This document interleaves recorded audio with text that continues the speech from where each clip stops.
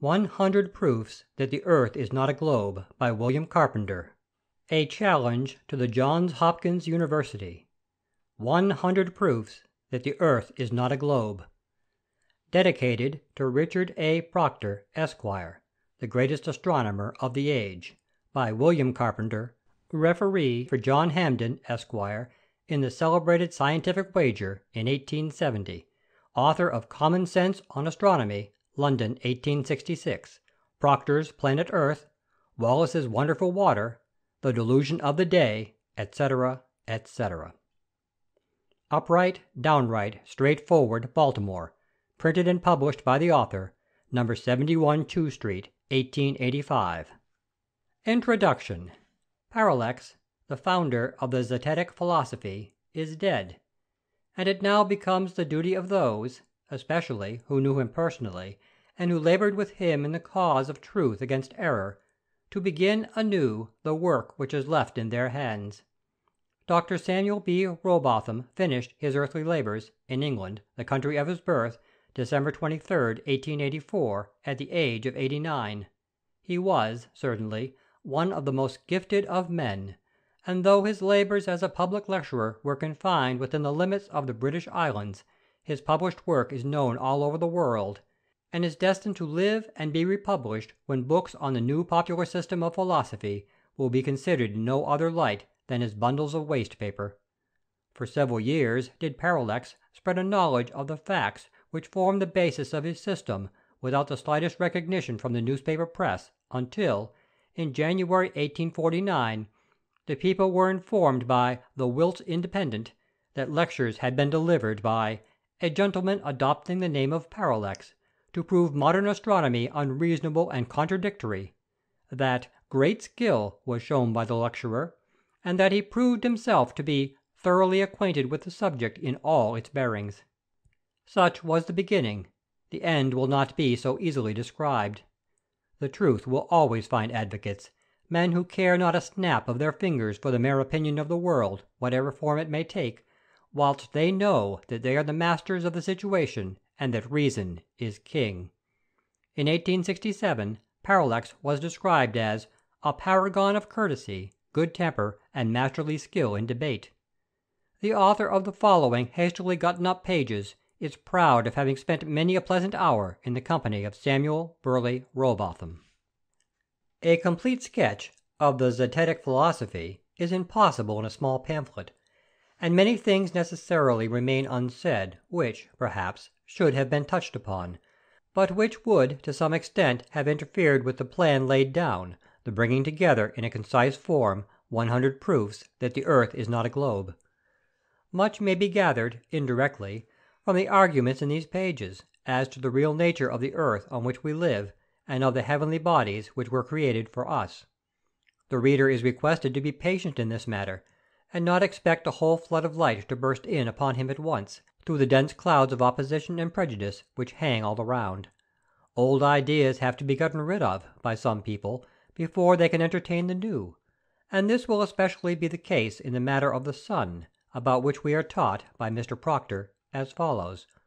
The globe of the sun is so much larger than that of the earth that no less than 1,250,000 globes as large as the earth would be wanted to make up together a globe as large as the sun. Whereas we know that, as it is demonstrated that the sun moves round the earth, its size is proportionally less. We can then easily understand that day and night and the seasons are brought about by his daily circuits round in a course concentric with the north, diminishing in their extent to the end of June, and increasing until the end of December, the equatorial region being the area covered by the sun's mean motion. If, then, these pages serve but to arouse the spirit of inquiry, the author will be satisfied. The right hand of fellowship in this good work is extended, in turn, to Mr. J. Lindgren, 90 South First Street, Brooklyn, E.D., New York; Mr. M. C. Flanders, lecturer, Kendall, Orleans County, New York; and to Mr. John Hampden, editor of Parallax, a new journal, Cosmos House, Balham, Surrey, England. 100 Proofs that the earth is not a globe. If man uses the senses which God has given him, he gains knowledge. If he uses them not, he remains ignorant. Mr. R.A. Proctor, who has been called the greatest astronomer of the age, says, "The earth on which we live and move seems to be flat." Now he does not mean that it seems to be flat to the man who shuts his eyes in the face of nature, or who is not in the full possession of his senses. No, but to the average common sense, wide-awake thinking man. He continues, "That is, though there are hills and valleys on its surface, yet it seems to extend on all sides in one and the same general level." Again he says, "There seems nothing to prevent us from travelling as far as we please in any direction toward the circle all round us, called the horizon, where the sky seems to meet the level of the earth." The level of the earth! Mr. Proctor knows right well what he is talking about, for the book from which we take his words, Lessons in Elementary Astronomy, was written, he tells us, to guard the beginner against the captious objections which have from time to time been urged against accepted astronomical theories. The things which are to be defended, then, are these accepted astronomical theories. It is not truth that is to be defended against the assaults of error. Oh no, simply theories, right or wrong, because they have been accepted. Accepted? Why, they have been accepted because it was not thought to be worth while to look at them. Sir John Herschel says, "We take for granted, from the outset, the Copernican system of the world." He did not care whether it was the right system or a wrong one, or he would not have done that. He would have looked into it. But forsooth, the theories are accepted, and of course the men who have accepted them are the men who will naturally defend them if they can. So Richard A. Proctor tries his hand, and we shall see how it fails him. His book was published without any date to it at all, but there is internal evidence which will fix that matter closely enough. We read of the carrying out of the experiments of the celebrated scientist, Alfred R. Wallace, to prove the convexity of the surface of standing water, which experiments were conducted in March, 1870, for the purpose of winning £500 from John Hampden, Esquire, of Swindon, England, who had wagered that sum upon the conviction that the said surface is always a level one. Mr. Proctor says, "The experiment was lately tried in a very amusing way." In or about the year 1870, then, Mr. Proctor wrote his book, and instead of being ignorant of the details of the experiment, he knew all about them. And whether the amusing part of the business was the fact that Mr. Wallace wrongfully claimed the £500 and got it, or that Mr. Hampden was the victim of the false claim, it is hard to say. The way in which the experiment was carried out is, to all intents and purposes, just the way in which Mr. Proctor states that it can be tried. He says, however, that the distance involved in the experiment should be 3 or 4 miles. Now Mr. Wallace took up 6 miles in his experiment, and was unable to prove that there is any curvature, though he claimed the money and got it. Surely it would be amusing for anyone to expect to be able to show the curvature of the earth in 3 or 4 miles, as Mr. Proctor suggests. Nay, it is ridiculous. But the greatest astronomer of the age says the thing can be done, and he gives a diagram, showing how the roundness of the earth can be proved by means of 3 boats on a large sheet of water. 3 or 4 miles! But though the accepted astronomical theories be scattered to the winds, we charge Mr. Proctor either that he has never made the experiment with the 3 boats, or that, if he has, the experiment did not prove what he says it will. Accepted theories, indeed! Are they to be bolstered up with absurdity and falsehood? Why, if it were possible to show the 2 ends of a 4-mile stretch of water to be on a level, with the central portion of that water bulged up, the surface of the earth would be a series of 4-mile curves. But Mr. Proctor says, "We can set 3 boats in a line on the water, as at A, B, and C, Fig. 7.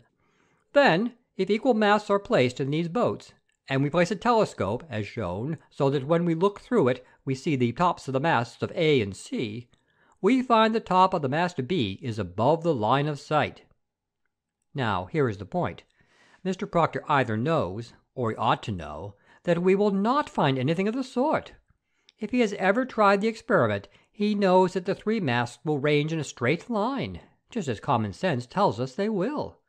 If he has not tried the experiment, he should have tried it, or have paid attention to the details of experiments by those who have tried similar ones a score of times and again. Mr. Proctor may take either horn of the dilemma he pleases. He is just as wrong as a man can be either way. He mentions no names, but he says, "A person had written a book, in which he said that he had tried such an experiment as the above, and had found that the surface of the water was not curved. That person was Parallax, the founder of the Zetetic philosophy. He continues, "Another person seems to have believed the first, and became so certain that the earth is flat as to wager a large sum of money that if 3 boats were placed as in Fig. 7, the middle one would not be above the line joining the 2 others. That person was John Hampden, and, says Mr. Proctor, unfortunately for him, someone who had more sense agreed to take his wager, and of course won his money. Now the someone who had more sense was Mr. Wallace, and, says Proctor in continuation, he, Hampden, was rather angry, and it is a strange thing that he was not angry with himself for being so foolish, or with the person who had said he had tried the experiment, and so led him astray, but with the person who had won his money."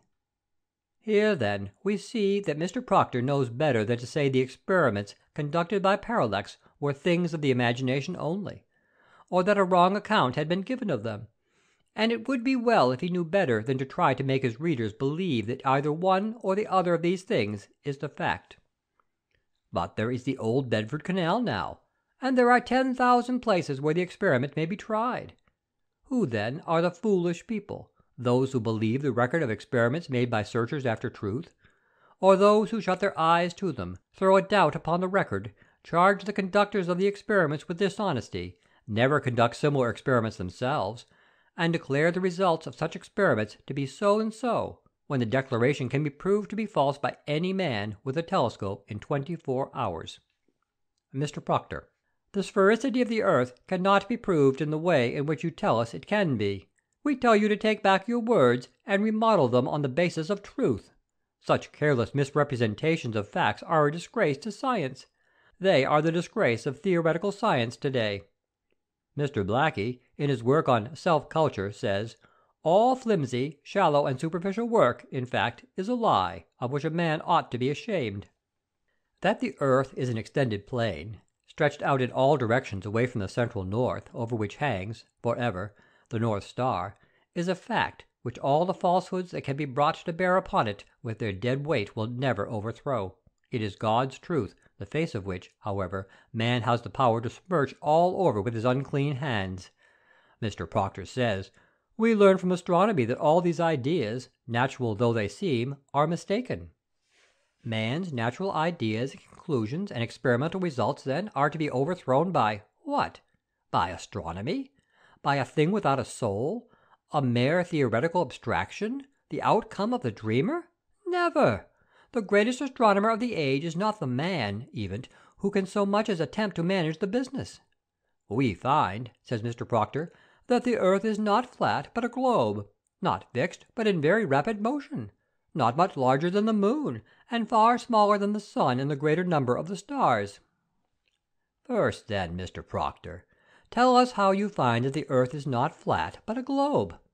It does not matter that "we find it" so put down in that conglomeration of suppositions which you seek to defend. The question is, what is the evidence of it? Where can it be obtained? The earth on which we live and move seems to be flat, you tell us. Where, then, is the mistake?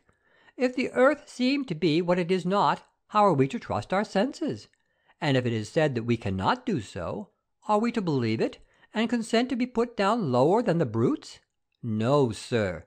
We challenge you, as we have done many times before, to produce the slightest evidence of the earth's rotundity from the world of facts around you. You have given to us the statement we have quoted, and we have the right to demand a proof.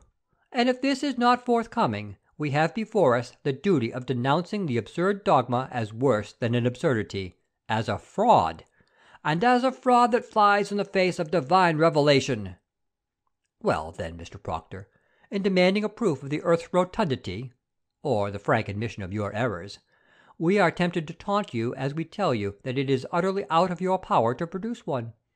And we tell you that you do not dare even to lift up your finger to point us to the so-called proofs in the school books of the day, for you know the measure of absurdity of which they are composed, and how disgraceful it is to allow them to remain as false guides of the youthful mind. Mr. Proctor, we charge you that, whilst you teach the theory of the earth's rotundity and mobility, you know that it is a plane. And here is the ground of the charge.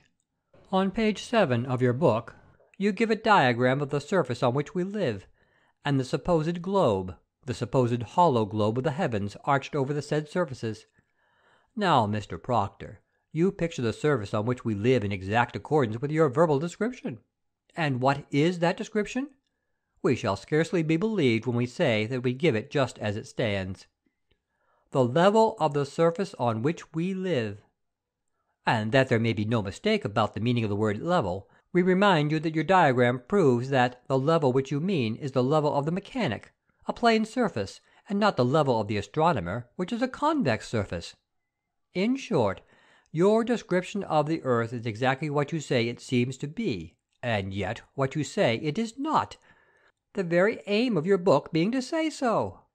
And we call this the prostitution of the printing press. And it is all the evidence that is necessary to bring the charge home to you, since the words in the diagram are in page 7 of your own book. You know then that Earth is a plane, and so do we. Now for the evidence of this grand fact, that other people may know it as well as you, remembering from first to last that you have not dared to bring forward a single item from the mass of evidence which is to be found in the Zetetic Philosophy by Parallax, a work the influence of which it was the avowed object of your own book to crush, except that of the 3 boats, an experiment which you have never tried, and the result of which has never been known, by anyone who has tried it, to be as you say it is. End of Introduction. Recording by Todd. 100 Proofs that the Earth is not a Globe by William Carpenter. 1. The aeronaut can see for himself that the Earth is a plane. The appearance presented to him, even at the highest elevation he has ever attained, is that of a concave surface. This being exactly what is to be expected of a surface that is truly level, since it is the nature of level surfaces to appear to rise to a level with the eye of the observer. This is ocular demonstration and proof that the Earth is not a globe. 2. Whenever experiments have been tried on the surface of standing water, this surface has always found to be level. If the Earth were a globe, the surface of all standing water would be convex. This is an experimental proof that the Earth is not a globe. 3. Surveyors' operations in the construction of railroads, tunnels, or canals are conducted without the slightest allowance being made for curvature, although it is taught that this so-called allowance is absolutely necessary. This is a cutting proof that the Earth is not a globe. 4. There are rivers that flow for hundreds of miles toward the level of the sea without falling more than a few feet, notably the Nile, which in 1,000 miles falls but a foot. A level expanse of this extent is quite incompatible with the idea of the Earth's convexity. It is therefore a reasonable proof that the Earth is not a globe. 5. The lights which are exhibited in lighthouses are seen by navigators at distances at which, according to the scale of the supposed curvature given by astronomers, they ought to be many hundreds of feet, in some cases down below the line of sight.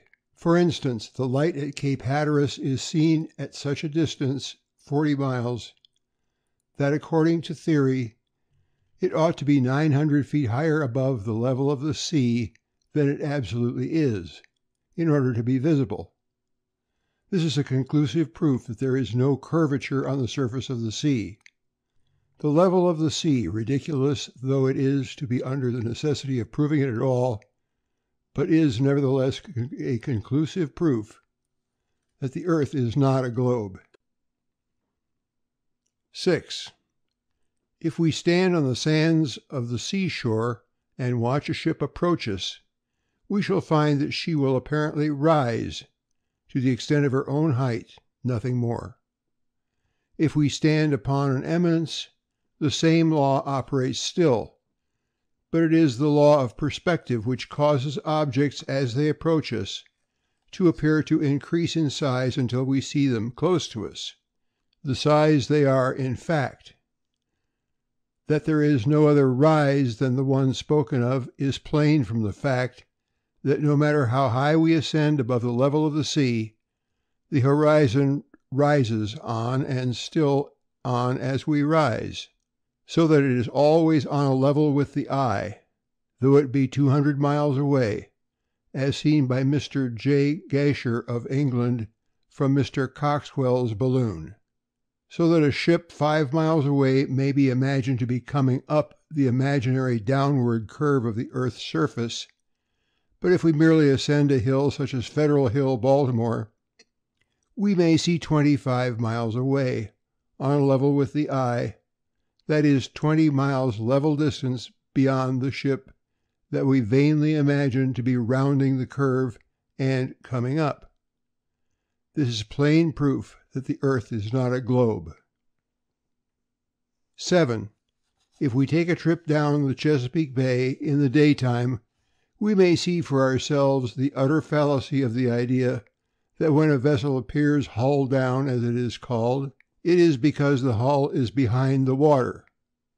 For vessels have been seen, and may often be seen again, presenting the appearance spoken of, and far away beyond those vessels, and at the same moment the level shoreline, with its accompanying complement of tall trees, towering up in perspective over the heads of the hull-down ships. Since then the idea will not stand its ground when the facts rise up against it, and it is a piece of the popular theory. The theory is a contemptible piece of business, and we may easily wring from it the proof that the earth is not a globe. 8. If the earth were a globe, a small model globe would be the very best, because the truest thing for the navigator to take to sea with him. But such a thing as that is not known. With such a toy as a guide, the mariner would wreck his ship of a certainty. This is a proof that the earth is not a globe. 9. As mariners take to sea with them charts constructed as though the sea were a level surface. However, these charts may err as to the true form of this level surface taken as a whole. It is clear, as they find them answer their purpose tolerably well, and only tolerably well, for many ships are wrecked owing to the error of which we speak, that the surface of the sea is taken to be whether the captain of the ship supposes the earth to be a globe or anything else. Thus, then, we draw from a common system of plain sailing a practical proof that the earth is not a globe. 10. That the mariner's compass points north and south at the same time is a fact as indisputable as that 2 and 2 make 4. But that this would be impossible if the thing were placed on a globe with north and south at the center of the opposite hemispheres is a fact that does not figure in the school books, though very easily seen, and requires no lengthy train of reasoning to bring out of it a pointed proof that the earth is not a globe. 11. As the mariner's compass points north and south at one time, and as the north to which it is attracted is that part of the earth situate where the North Star is in the zenith, it follows that there is no south point or pole, but that while the center is north, a vast circumference must be south in its whole extent. This is proof that the earth is not a globe. 12. As we have seen that there is really no south point or pole, but an infinity of points forming together a vast circumference, the boundary of the known world with its battlements of icebergs, which bid defiance to man's onward course in a southerly direction, so there can be no east or west points, just as there is no yesterday and no tomorrow. In fact, as there is one point that is fixed, the north, it is impossible for any other point to be fixed likewise. East and west are therefore merely directions at right angles with a north and south line, and as the south point of the compass shifts round to all parts of the circular boundary, as it may be carried round the central north, so the directions east and west crossing this line continued form a circle at any latitude. A westerly circumnavigation, therefore, is going round with the North Star continually on the right hand, and an easterly circumnavigation is performed only when the reverse condition of things is maintained, the North Star being on the left hand as the journey is made. These facts, taken together, form a beautiful proof that the earth is not a globe. 13. As the mariner's compass points north and south at one and the same time, and a meridian is a north and south line, it follows that meridians can be no other than straight lines. But since all meridians on a globe are semicircles, it is an incontrovertible proof that the earth is not a globe. 14. Parallels of latitude. Only of all imaginary lines on the surface of the earth are circles, which increase progressively from the northern center to the southern circumference. The mariner's course in the direction of any one of these concentric circles is his longitude, the degrees of which increase to such an extent beyond the equator going southwards that hundreds of vessels have been wrecked because of the false idea created by the untruthfulness of the charts and the globular theory together, causing the sailor to be continually getting out of his reckoning. With a map of the earth in its true form, all difficulty is done away with, and ships may be conducted anywhere with perfect safety. This, then, is a very important practical proof that the earth is not a globe. 15. The idea that instead of sailing horizontally round the earth, ships are taken down one side of a globe, then underneath, and are brought up on the other side to get home again, is, except as a mere dream, impossible and absurd. And since there are neither impossibilities nor absurdities in the simple matter of circumnavigation, it stands, without argument, a proof that the earth is not a globe. 16.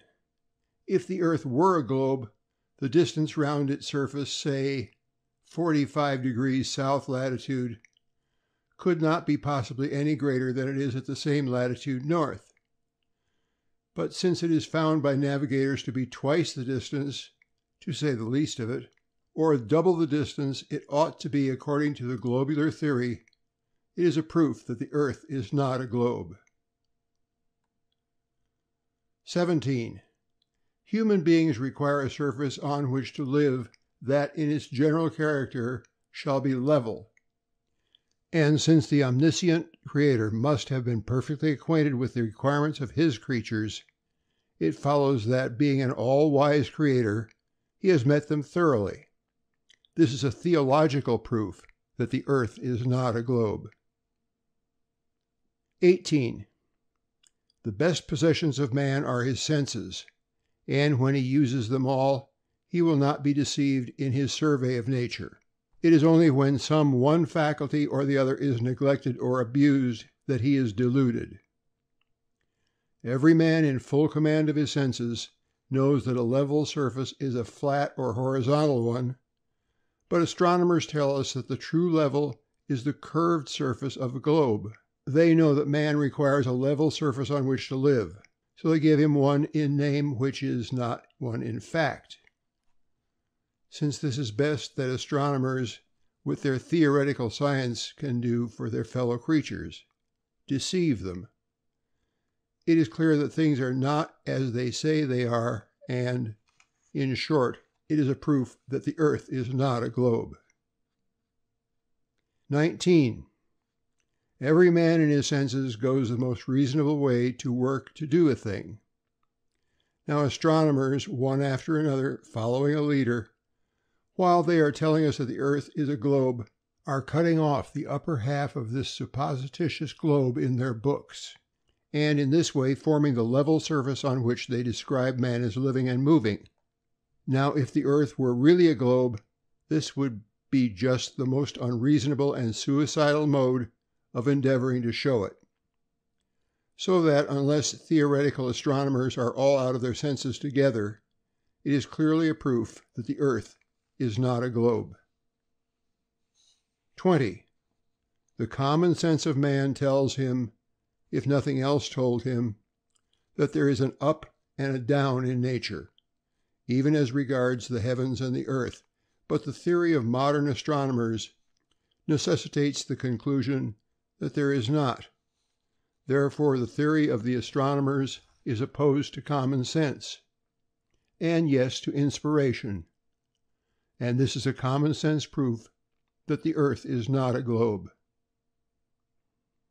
21. Man's experience tells him that he is not constructed like the flies that can live and move upon the ceiling of a room with as much safety on the floor, and since the modern theory of a planetary earth necessitates a crowd of theories to keep company with it, and one of them is that men are really bound to the earth by a force which fastens them to it, like needles round a spherical lodestone, a theory perfectly outrageous and opposed to all human experience, it follows that unless we can trample upon common sense and ignore the teachings of experience, we have evident proof that the earth is not a globe. 22. God's truth never, no, never, requires a falsehood to keep it along. Mr. Proctor, in his Lessons, says men, quote, have been able to go round and round the earth in several directions, close quote.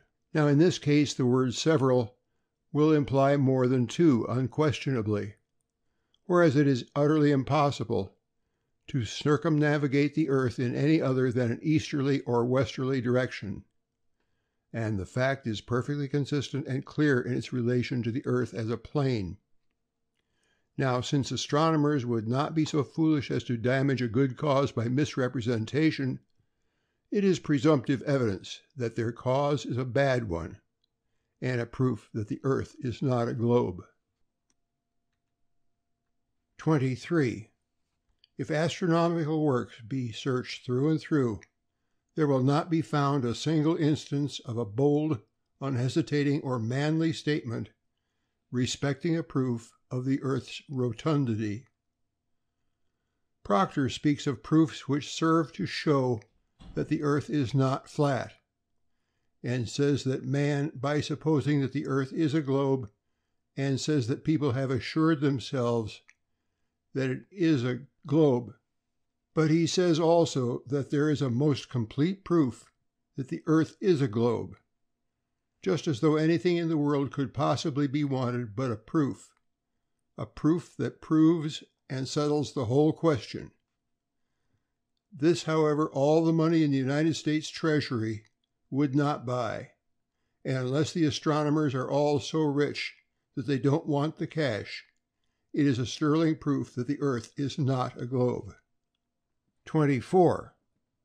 When a man speaks of a most complete thing amongst several other things which claim to be what that thing is, it is evident that they must fall short of something which the most complete thing possesses.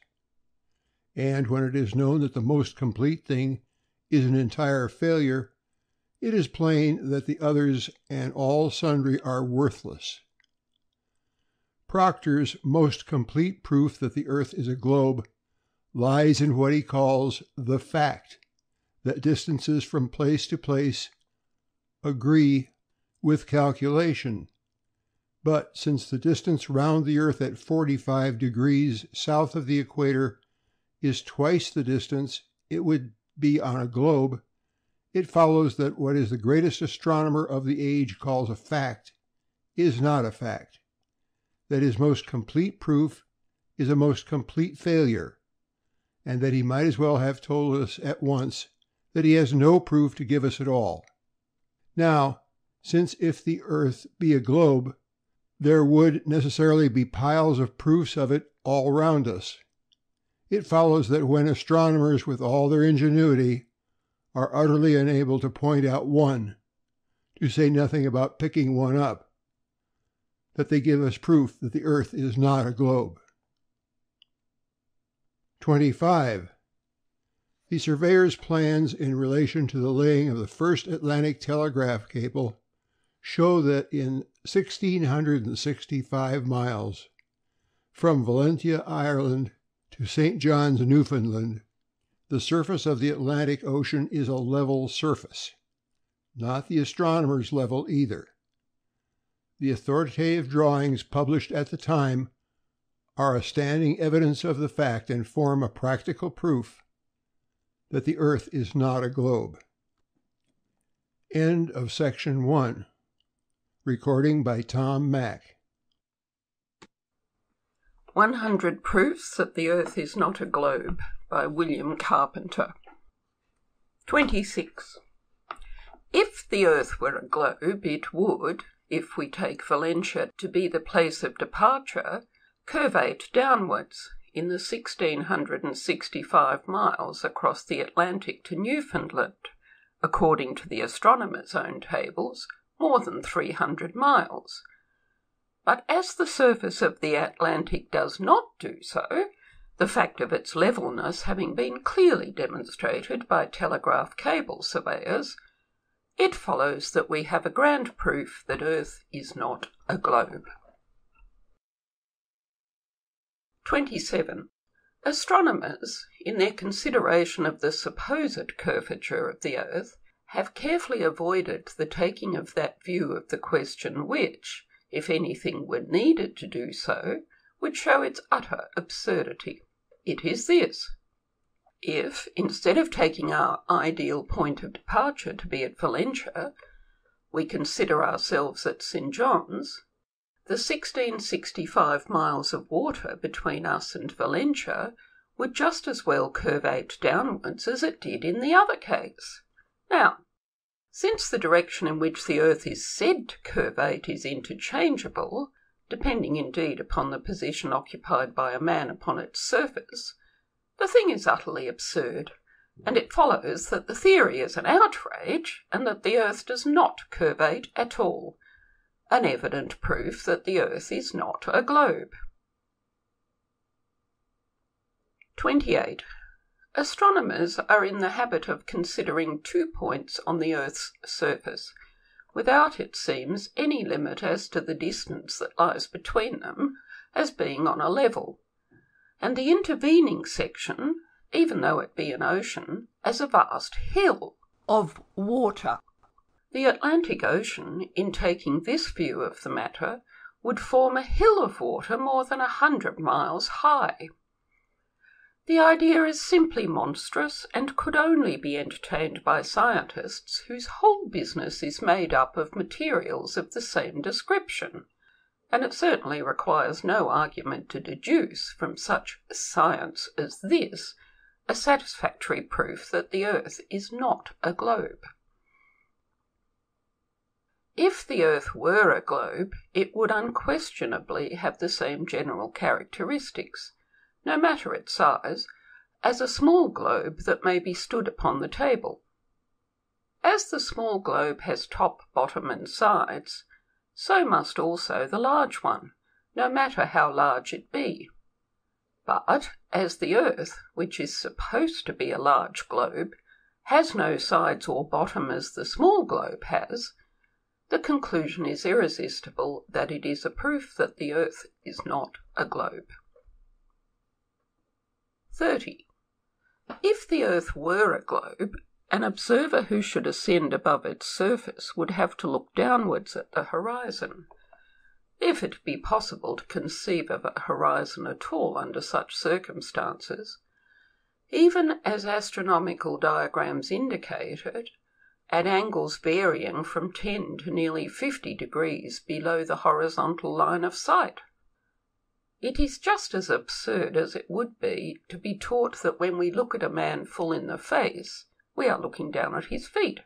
But as no observer in the clouds or upon any eminence on the earth has ever had to do so, it follows that the diagrams spoken of are imaginary and false, that the theory which requires such things to prop it up is equally airy and untruth, and that we have a substantial proof that Earth is not a globe.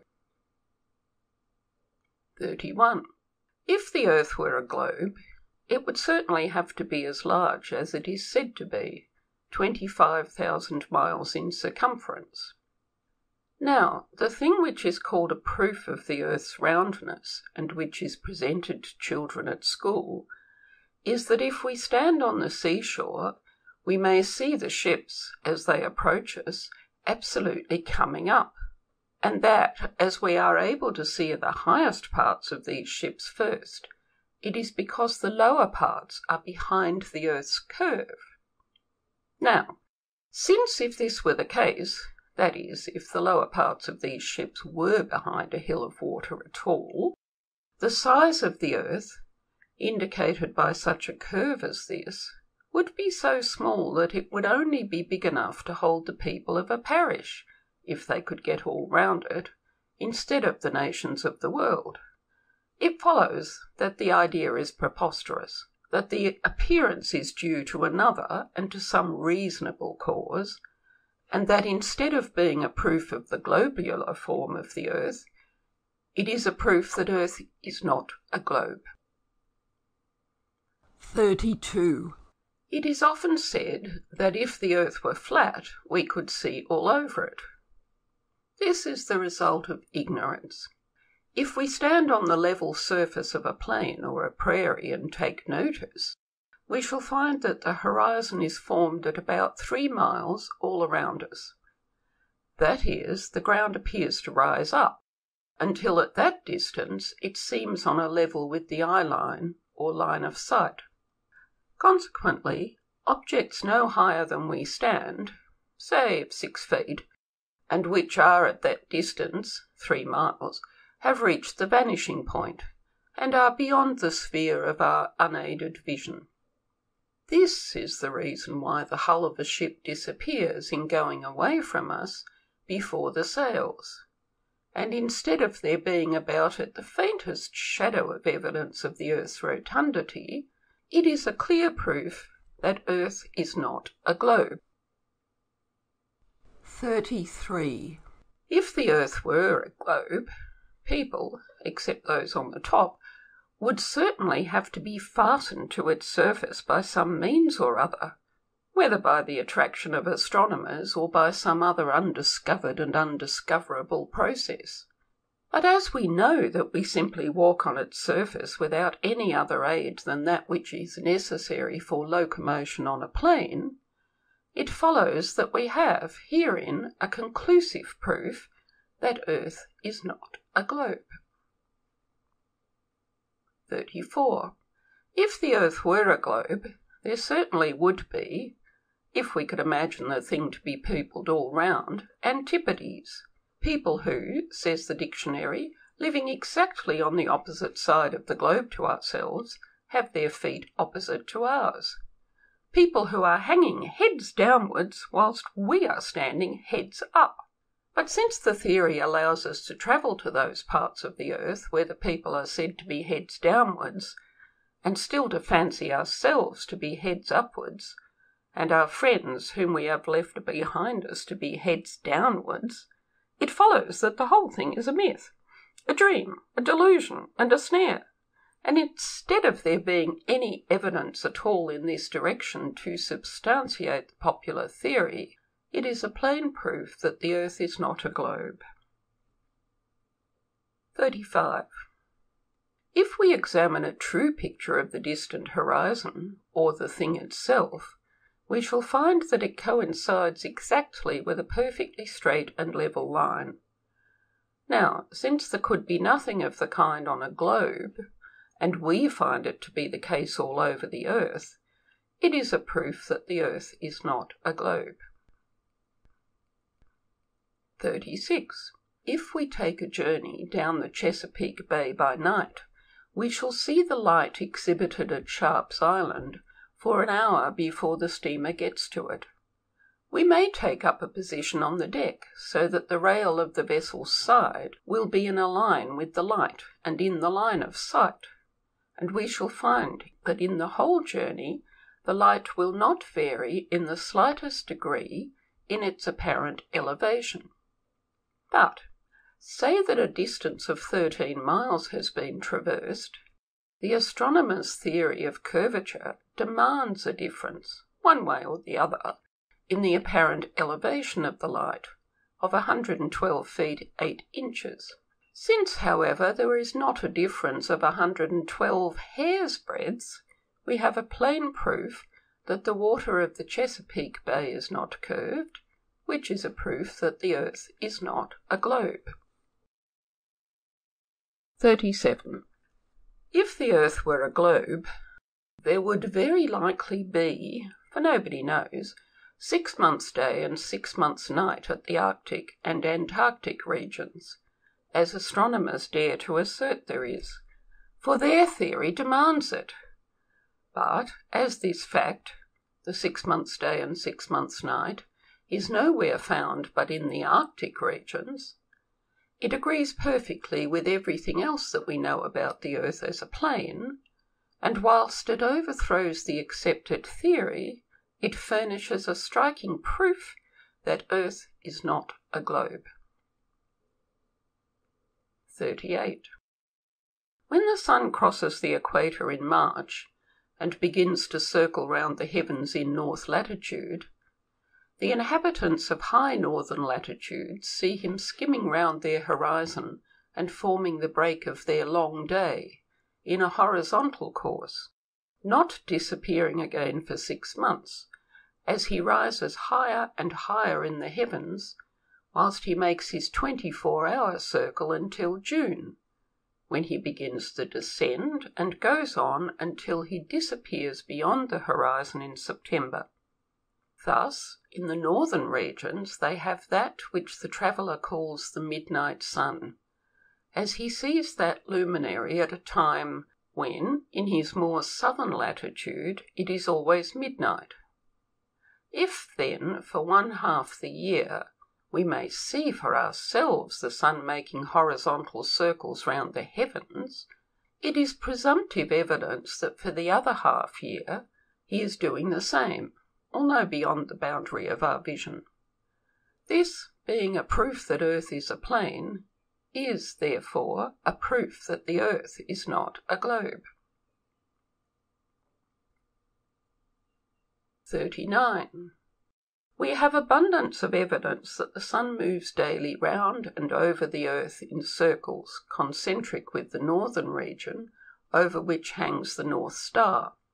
But since the theory of the Earth being a globe is necessarily connected with the theory of its motion round the sun in a yearly orbit, it falls to the ground when we bring forward the evidence of which we speak, and in so doing forms a proof that the Earth is not a globe. 40.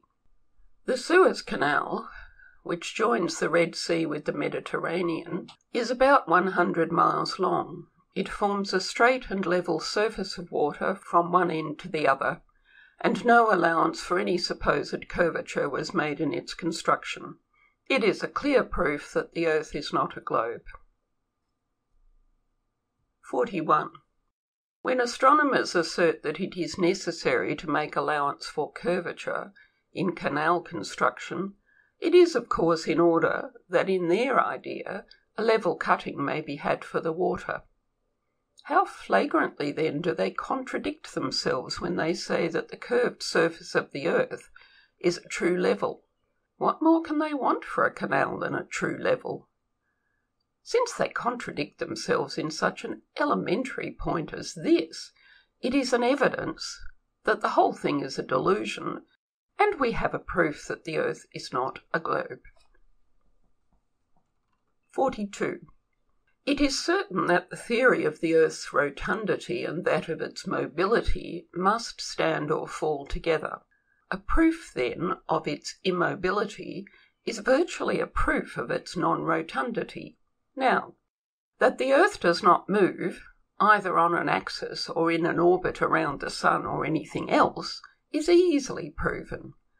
If the Earth went through space at the rate of 1,100 miles in a minute of time, as astronomers teach us, in a particular direction, there would unquestionably be a difference in the result of firing off a projectile in that direction, and in a direction the opposite of that one.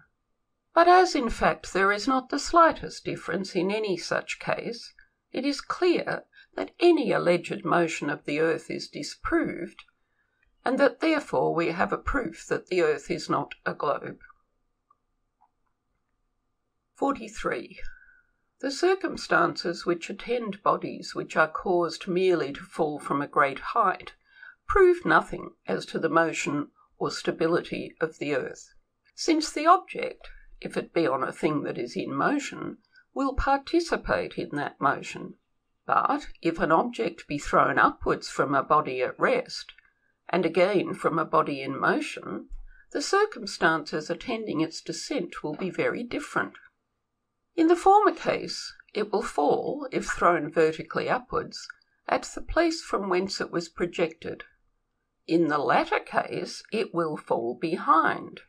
The moving body from which it is thrown will leave it in the rear. Now, fix a gun, muzzle upwards, accurately in the ground. Fire off a projectile, and it will fall by the gun. If the Earth travelled 1,100 miles a minute, the projectile would fall behind the gun in the opposite direction to that of the supposed motion.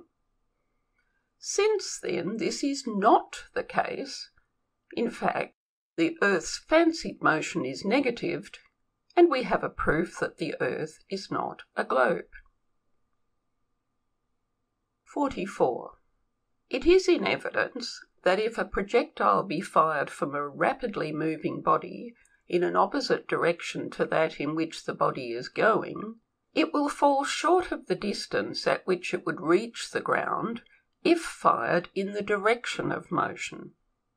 Now, since the Earth is said to move at the rate of 19 miles in a second of time, from west to east, it would make all the difference imaginable if the gun were fired in an opposite direction.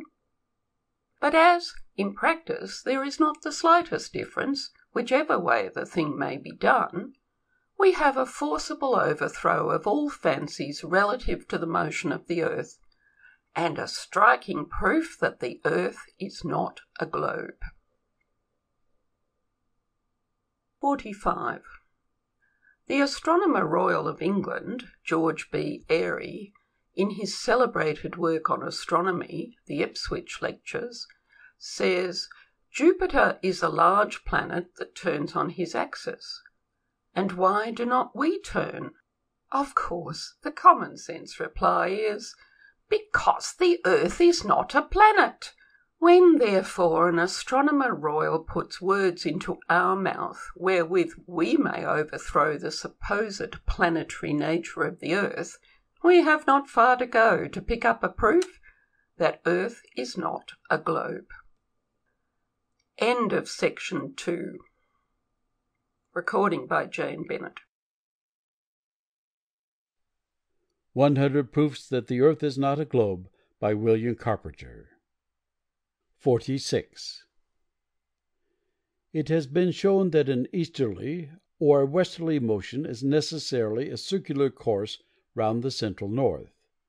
The only north point or center of motion of the heavenly bodies known to man is that formed by the North Star, which is over the central portion of the outstretched earth. When, therefore, astronomers tell us of a planet taking a westerly course round the sun, the thing is as meaningless to them as it is to us, unless they make the sun the northern center of the motion, which they cannot do.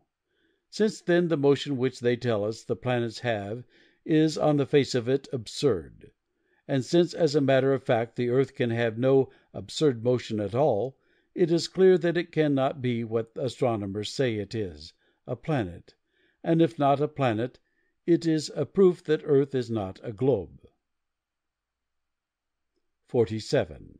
In consequence of the fact being so plainly seen by every one who visits the seashore that the line of the horizon is a perfectly straight line, it becomes impossible for astronomers, when they attempt to convey pictorially an idea of the Earth's convexity, to do so with even a shadow of consistency, for they dare not represent this horizon as a curved line, so well known it is that it is a straight one.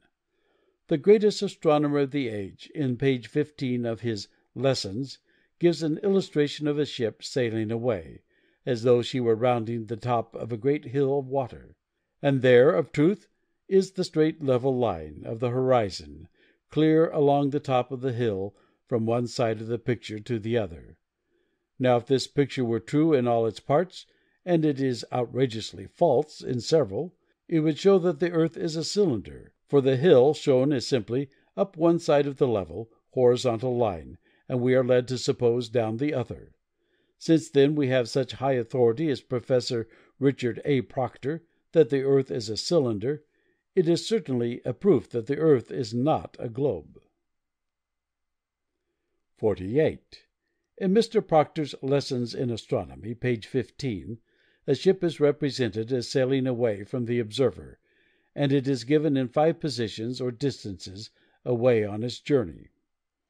Now in the first position its masts appear above the horizon, and consequently higher than the observer's line of vision. But in its second and third positions, representing the ship as further and further away, it is drawn higher and still higher up above the line of the horizon. Now it is utterly impossible for a ship to sail away from an observer under the conditions indicated, and to appear as given in the picture. Consequently the picture is a misrepresentation, a fraud, and a disgrace. A ship starting to sail away from an observer, with her masts above his line of sight, would appear indisputably to go down and still lower down towards the horizon line, and could not possibly appear, to anyone with his vision undistorted, as going in any other direction, curved or straight. Since then the design of the astronomer artist is to show the Earth to be a globe, and the points in the picture, which would only prove the Earth to be cylindrical if true, are not true, it follows that the astronomer artist fails to prove pictorially either that the Earth is a globe or a cylinder, and that we have therefore a reasonable proof that the Earth is not a globe. 49. It is a well-known fact that clouds are continually seen moving in all manner of directions, yes, and frequently in different directions at the same time, from west to east being as frequent a direction as any other. Now if the Earth were a globe revolving through space from west to east at the rate of 19 miles in a second, the clouds appearing to us to move towards the east would have to move quicker than 19 miles in a second to be thus seen, whilst those which appear to be moving in the opposite direction would have no necessity to be moving at all, since the motion of the Earth would be more than sufficient to cause the appearance. But it only takes a little common sense to show us that it is the clouds that move just as they appear to do, and that therefore the Earth is motionless. We have then a proof that the Earth is not a globe. 50. We read in the inspired book, or collection of books called the Bible, nothing at all about the Earth being a globe or a planet, from beginning to end, but hundreds of allusions there are in its pages which could not be made if the Earth were a globe, and which are therefore said by the astronomer to be absurd and contrary to what he knows to be true. This is the groundwork of modern infidelity. But since every one of many, many allusions to the Earth and the heavenly bodies in the Scriptures can be demonstrated to be absolutely true to nature, and we read of the Earth being stretched out above the waters, as standing in the water and out of the water, of its being established that it cannot be moved, we have a store from which to take all the proofs we need, and we will just put down one proof, the scriptural proof that the Earth is not a globe. 51. A standing order exists in the English Houses of Parliament that in the cutting of canals, etc., the datum line employed shall be a horizontal line which shall be the same throughout the whole length of the work. Now, if the earth were a globe, this order could not be carried out, but it is carried out. Therefore, it is proof that the earth is not a globe. 52. It is a well-known and indisputable fact that there is a far greater accumulation of ice south of the equator than is to be found at its equal latitude north. And it is said that the Kerguelen, 50 degrees south, 18 kinds of plants exist, whilst in Iceland, 15 degrees nearer the north center, there are 870 species. And indeed all the facts in the case show that the sun's power is less intense at places in the southern region than it is in corresponding latitudes north. Now, on the Newtonian hypothesis, all this is inexplicable, while it is strictly in accordance with the facts brought to light by the carrying out of the principles involved in the zetetic philosophy of parallax. This is proof that the earth is not a globe. 53. Every year the sun is as long south of the equator as he is north. And if the earth were not stretched out, as it is in fact, but turned under, as the Newtonian theory suggests, it would certainly get as intensive a share of the sun's rays south as north. But the southern region being, in consequence of the fact stated, far more extensive than the region north, the sun having to complete its journey round every 24 hours, travels quicker as he goes farther south, from September to December, and his influence has less time in which to accumulate at any given point. Since then the facts could not be as they are if the earth were a globe, it is proof that the earth is not a globe. 54. The aeronaut is able to start his balloon and remain for hours in the air at an elevation of several miles, and come down again in the same county or parish from which he ascended. Now, unless the earth drag the balloon along with its 19 miles a second motion, it must be left far behind in space. But since balloons have never been known thus to be left, it is proof that the earth does not move, and therefore a proof that the earth is not a globe. 55. The Newtonian theory of astronomy requires that the moon borrow her light from the sun. Now, since the sun's rays are hot and the moon's light sends with it no heat at all, it follows that the sun and moon are two great lights, as we somewhere read, and the Newtonian theory is a mistake, and that therefore we have a proof that the earth is not a globe. 56. The sun and moon may often be seen high in the heavens at the same time, the sun rising in the east and the moon setting in the west, the sun's light positively putting the moon's light out by sheer contrast. If the accepted Newtonian theory were correct, and the moon had her light from the sun, she ought to be getting more of it when face to face with that luminary, if it were possible for a sphere to act as a reflector all over its face. But as the moon's light pales before the rising sun, it is a proof that the theory fails, and this gives us a proof that the earth is not a globe. 57. The Newtonian hypothesis involves the necessity of the sun, in the case of a lunar eclipse, being on the opposite side of a globular earth, to cast its shadow on the moon. But since eclipses of the moon have taken place with both the sun and the moon above the horizon, it follows that it cannot be the shadow of the earth that eclipses the moon, that the theory is a blunder, and that it is nothing less than a proof that the earth is not a globe. 58. Astronomers have never agreed amongst themselves about a rotating moon revolving round a rotating and revolving earth. This earth, moon, planets, and their satellites all, at the same time dashing through space around the rotating and revolving sun, towards the constellation Hercules, at the rate of 4 millions of miles a day. And they never will. Agreement is impossible. With the earth a plane and without motion, the whole thing is clear. And if a straw will show which way the wind blows, this may be taken as a pretty strong proof that the earth is not a globe. 59. Mr. Proctor says, "The sun is so far off that even moving from one side of the earth to the other does not cause him to be seen in a different direction. At least the difference is too small to be measured." Now, since we know that north of the equator, say 45 degrees, we see the sun at midday to the south, and that at the same distance south of the equator we see the sun at midday to the north, our very shadows on the ground cry aloud against the delusion of the day and give us a proof that earth is not a globe. 60. There is no problem more important to the astronomer than that of the sun's distance from the earth.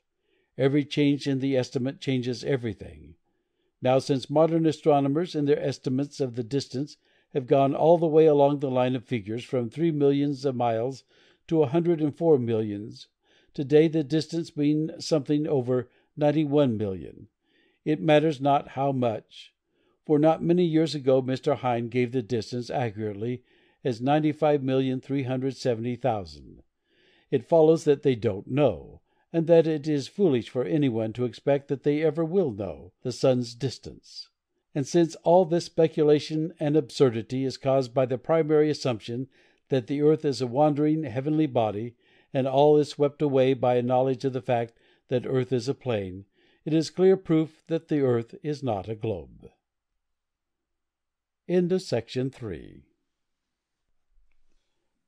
100 Proofs that the Earth is not a Globe, by William Carpenter. 61. It is plain that a theory of measurements without a measuring rod is like a ship without a rudder, that a measure that is not fixed, not likely to be fixed, and never has been fixed, forms no measuring rod at all, and that as modern theoretical astronomy depends upon the sun's distance from the earth as its measuring rod, and the distance is not known, it is a system of measurements without a measuring rod, a ship without a rudder.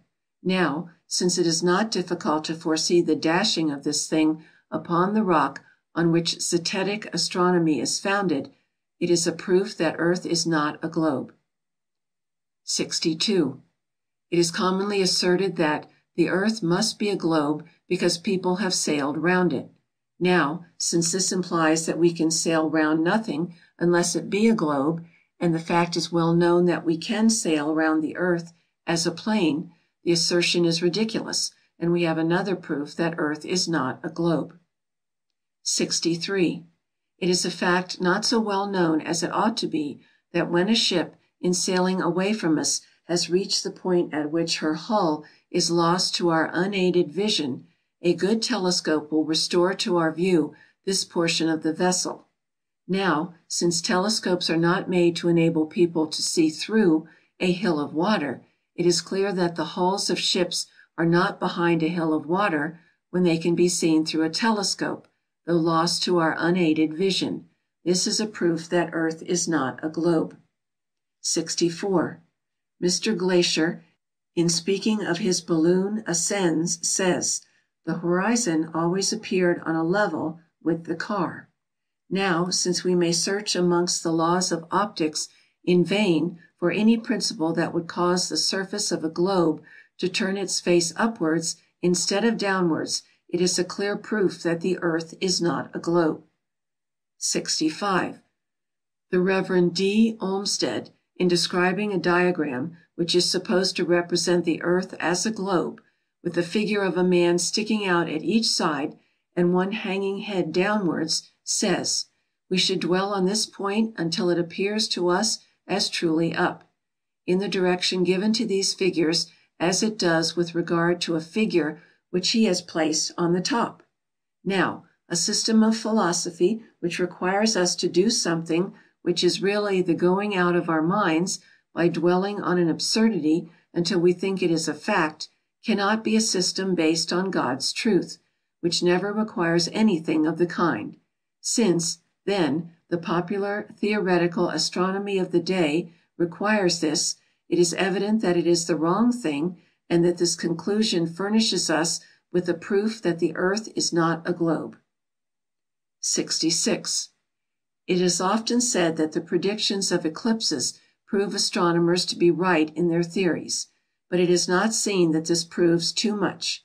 It is well known that Ptolemy predicted eclipses for 600 years, on the basis of a plane earth, with as much accuracy as they are predicted by modern observers. If, then, the predictions prove the truth of the particular theories current at the time, they just as well prove one side of the question as the other, and enable us to lay claim to a proof that the earth is not a globe. 67. 700 miles is said to be the length of the Great Canal in China. Certain it is that, when this canal was formed, no allowance was made for curvature, yet the canal is a fact without it. This is a Chinese proof that the earth is not a globe. 68.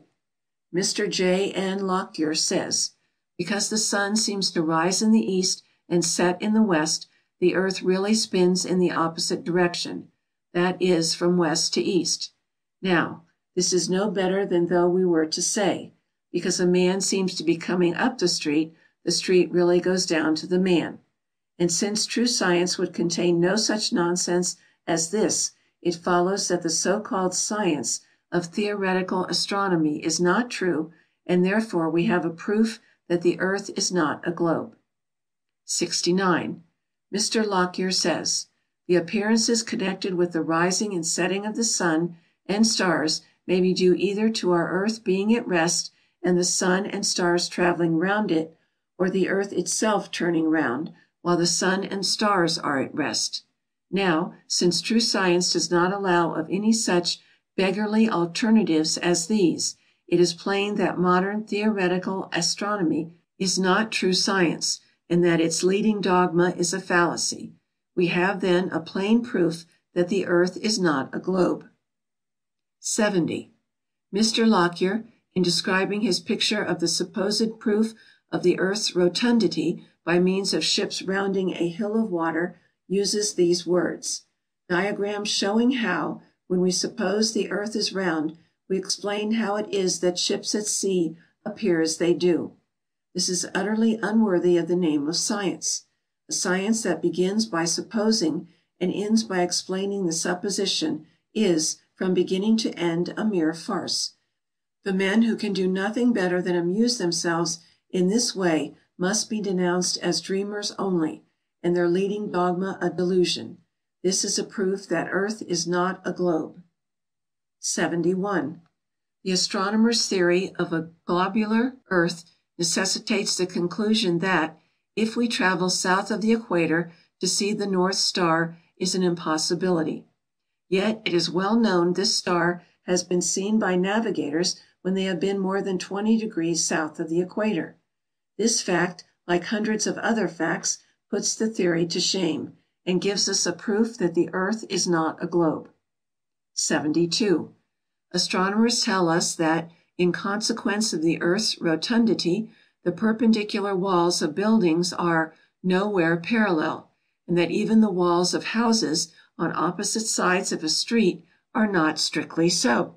But since all observation fails to find any evidence of this want of parallelism which theory demands, the idea must be renounced as being absurd, and in opposition to all well-known facts. This is a proof that the earth is not a globe. 73.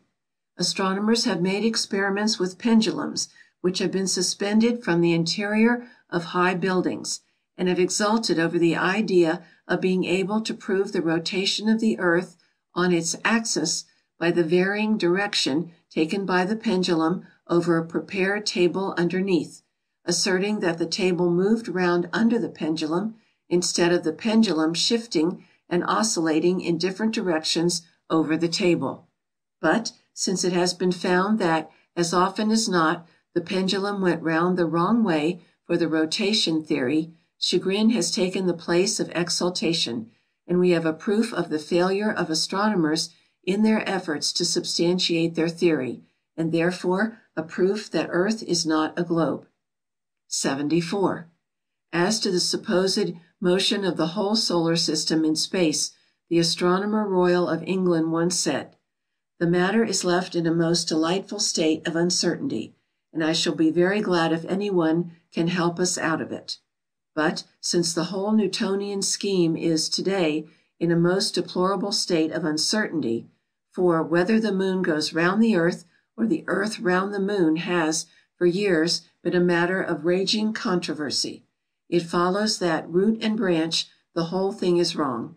And, all hot from the raging furnace of philosophical frenzy, we find a glowing proof that Earth is not a globe. 75. Considerably more than 1,000,000 Earths would be required to make up a body like the Sun, the astronomers tell us, and more than 53,000 suns would be wanted to equal the cubic contents of the star Vega. And Vega is a small star, and there are countless millions of these stars, and it takes 30 million years for the light of some of these stars to reach us at 12 million miles in a minute. And, says Mr. Proctor, I think a moderate estimate of the age of the Earth would be 500 million years. Its weight, says the same individual, is 6 sextillion tons. Now, since no human being is able to comprehend these things, the giving of them to the world is an insult, an outrage. And though they have all arisen from the one assumption that Earth is a planet, instead of upholding the assumption, they drag it down by the weight of their own absurdity and leave it lying in the dust, a proof that Earth is not a globe. 76. Mr. J.R. Young, in his work on navigation, says, although the path of the ship is on a spherical surface, yet we may represent the length of the path by a straight line on a plane surface, and plain sailing is the rule. Now, since it is altogether impossible to represent a curved line by a straight one, and absurd to make the attempt, it follows that a straight line represents a straight line and not a curved one. And, since it is the surface of the waters of the ocean that is being considered by Mr. Young, it follows that this surface is a straight surface, and we are indebted to Mr. Young, a professor of navigation, for a proof that the Earth is not a globe. 77. Oh, but if the Earth is a plane, we could go to the edge and tumble over, is a very common assertion. This is a conclusion that is formed too hastily, and facts overthrow it. The Earth certainly is just what man by his observation finds it to be, and what Mr. Proctor himself says it seems to be, flat, and we cannot cross the icy barrier which surrounds it. This is a complete answer to the objection, and of course a proof that Earth is not a globe. 78. Yes, but we can circumnavigate the South easily enough, is often said by those who don't know. The British ship Challenger recently completed the circuit of the southern region, indirectly to be sure, but she was 3 years about it and traversed nearly 69,000 miles, a stretch long enough to have taken her 6 times round on the globular hypothesis. This is a proof that Earth is not a globe. 79. The remark is common enough that we can see the circle of the Earth if we cross the ocean, and that this proves it to be round. Now, if we tie a donkey to a stake on a level common, and he eats the grass all around him, it is only a circular disc that he has to do with, not a spherical mass. Since, then, circular discs may be seen anywhere, as well from a balloon in the air as from the deck of a ship, or from the standpoint of the donkey, it is a proof that the surface of the Earth is a plane surface, and, therefore, a proof that the Earth is not a globe. 80. It is supposed, in the regular course of the Newtonian theory, that the Earth is, in June, about 190 millions of miles away from its position in December. Now, since we can, in middle north latitudes, see the North Star, on looking out of a window that faces it, and out of the very same corner of the very same pane of glass in the very same window, all the year round, it is proof enough for any man in his senses that we have made no motion at all. It is a proof that the Earth is not a globe. 81. Newtonian philosophers teach us that the moon goes round the Earth from west to east, but observation, man's most certain mode of gaining knowledge, shows us that the moon never ceases to move in the opposite direction, from east to west. Since, then, we know that nothing can possibly move in 2 opposite directions at the same time, it is a proof that the thing is a big blunder, and in short, it is a proof that the Earth is not a globe. 82. Astronomers tell us that the moon goes round the Earth in about 28 days. Well, we may see her making her journey round every day if we make use of our eyes, and these are about the best things we have to use. The moon falls behind in her daily motion as compared with that of the sun to the extent of 1 revolution in the time specified, but that is not making a revolution. Failing to go as fast as other bodies go in one direction does not constitute a going round in the opposite one, as the astronomers would have us believe. And, since all this absurdity has been rendered unnecessary for no other purpose than to help other absurdities along, it is clear that the astronomers are on the wrong track, and it needs no long train of reasoning to show that we have a proof that the earth is not a globe. 83. It has been shown that meridians are necessarily straight lines, and that it is impossible to travel round the earth in a north or south direction, from which it follows that, in the general acceptation of the word degree, the 360th part of a circle, meridians have no degrees, for no one knows anything of a meridian circle or semicircle to be thus divided. But astronomers speak of degrees of latitude in the same sense as those of longitude. This, then, is done by assuming that to be true which is not true. Zetetic philosophy does not involve this necessity.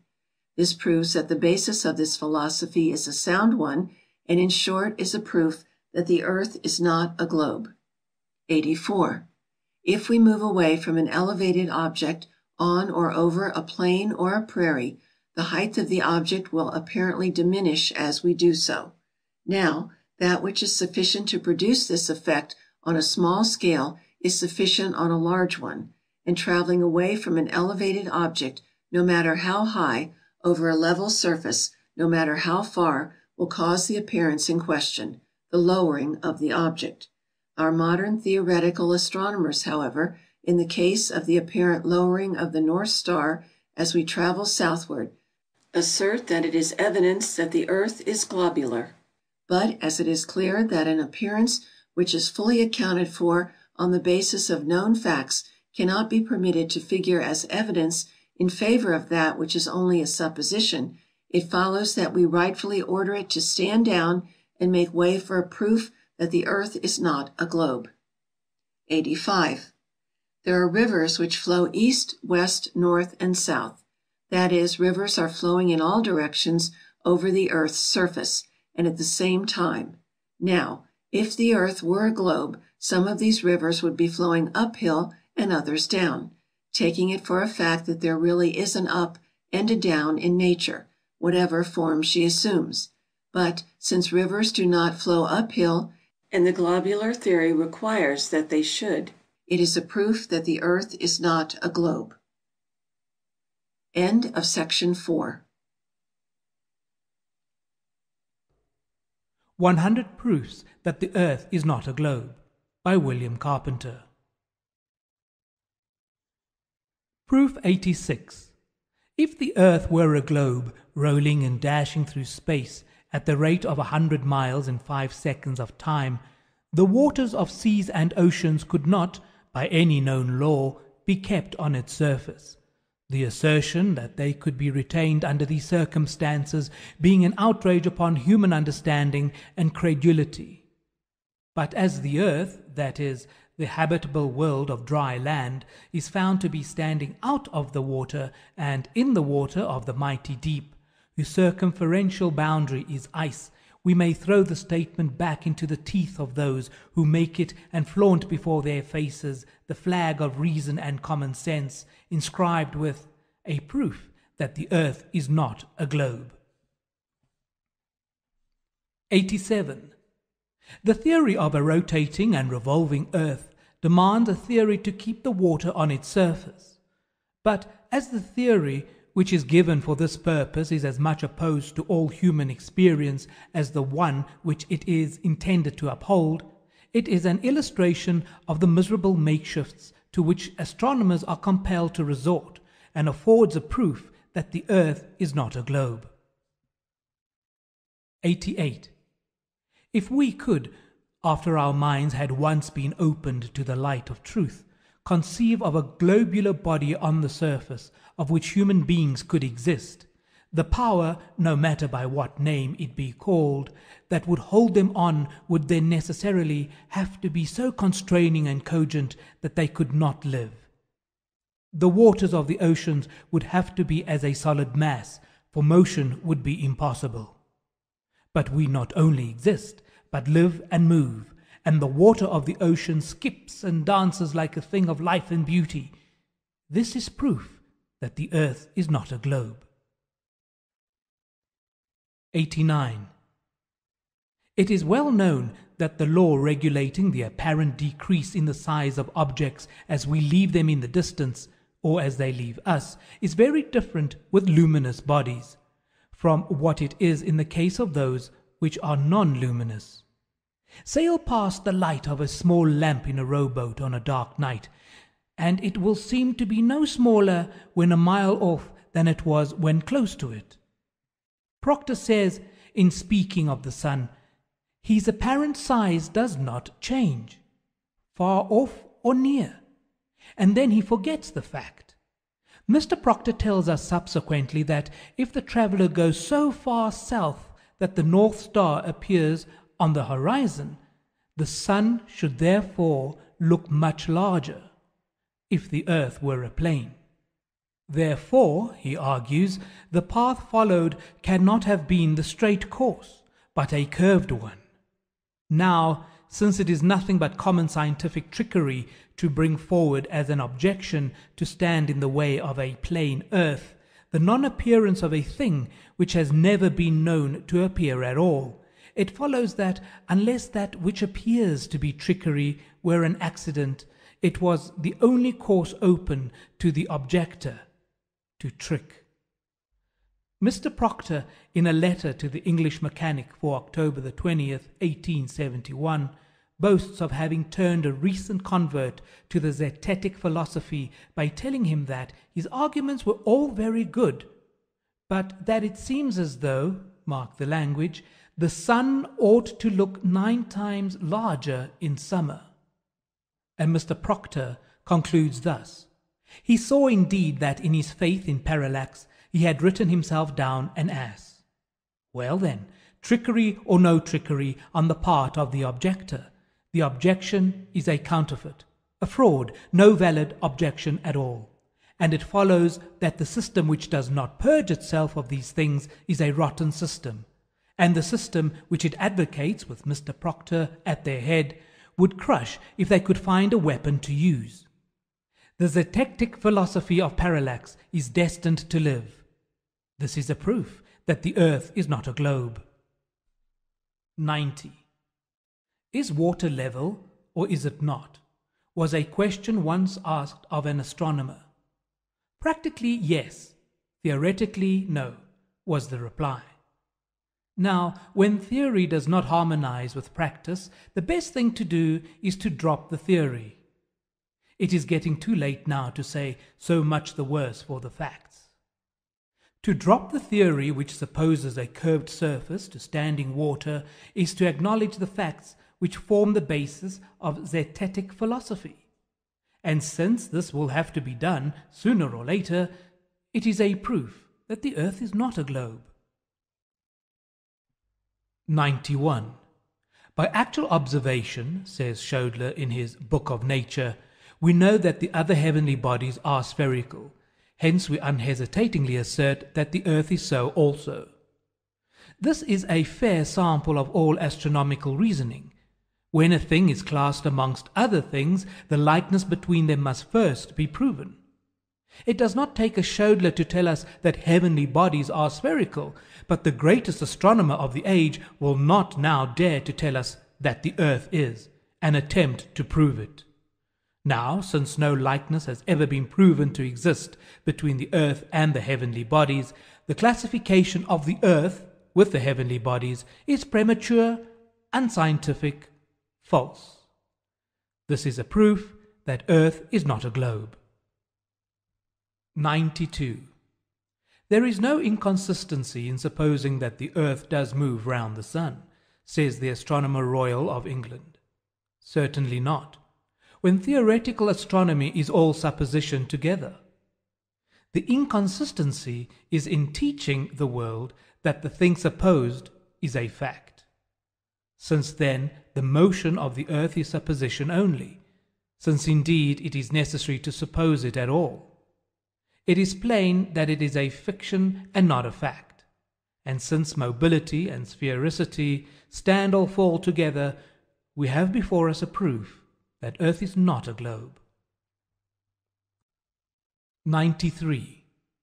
We have seen that astronomers, to give us a level surface on which to live, have cut off one half of the globe in a certain picture in their books. Now astronomers having done this, one half of the substance of their spherical theory is given up. Since then the theory must stand or fall in its entirety, it has rarely fallen when the half is gone. Nothing remains then but a plain earth, which is of course a proof that the earth is not a globe. 94. In Cornell's geography there is an illustrated proof of the form of the earth. A curved line on which is represented a ship in 4 positions as she sails away from an observer is an arc of 72 degrees, or 1/5 of the supposed circumference of the globe, about 5,000 miles. 10 such ships as those which are given in the picture would reach the full length of the arc, making 500 miles as the length of the ship. The man in the picture, who is watching the ship as she sails away, is about 200 miles high, and the tower from which he takes an elevated view at least 500 miles high. These are the proportions, then, of men, towers, and ships, which are necessary in order to see a ship in her different positions as she rounds the curve of the great hill of water over which she is supposed to be sailing. For it must be remembered that this supposed proof depends upon lines and angles of vision which, if enlarged, would still retain their characteristics. Now, since ships are not built 500 miles long, with masts in proportion, and men are not quite 200 miles high, it is not what it is said to be, a proof of rotundity, but either an ignorant farce or a cruel piece of deception. In short, it is a proof that the earth is not a globe. 95. In Cornell's Intermediate Geography, 1881, page 12, is an illustration of the natural divisions of land and water. This illustration is so nicely drawn that it affords at once a striking proof that earth is a plane. It is true to nature and bears the stamp of no astronomer-artist. It is a pictorial proof that earth is not a globe. 96. If we refer to the diagram in Cornell's Geography, page 4, and notice the ship in its position the most remote from the observer, we shall find that, though it is about 4,000 miles away, it is the same size as the ship that is nearest to him, distant about 700 miles. This is an illustration of the way in which astronomers ignore the laws of perspective. This course is necessary, or they would be compelled to lay bare the fallacy of their dogmas. In short, there is in this matter a proof that the earth is not a globe. 97. Mr. Hind, the English astronomer, says, "The simplicity with which the seasons are explained by the revolution of the earth in her orbit and the obliquity of the ecliptic may certainly be adduced as a strong presumptive proof of the correctness of the Newtonian theory, for on no other rational suppositions with respect to the relations of the earth and sun can these and other as well-known phenomena be accounted for. But, as true philosophy has no suppositions at all, and has nothing to do with suppositions, and the phenomena spoken of are thoroughly explained by facts, the presumptive proof falls to the ground, covered with the ridicule it so richly deserves, and out of the dust of Mr. Hind's rational suppositions, we see standing before us a proof that earth is not a globe." 98. Mr. Hind speaks of the astronomer watching a star as it is carried across the telescope by the diurnal revolution of the earth. Now, this is nothing but downright absurdity.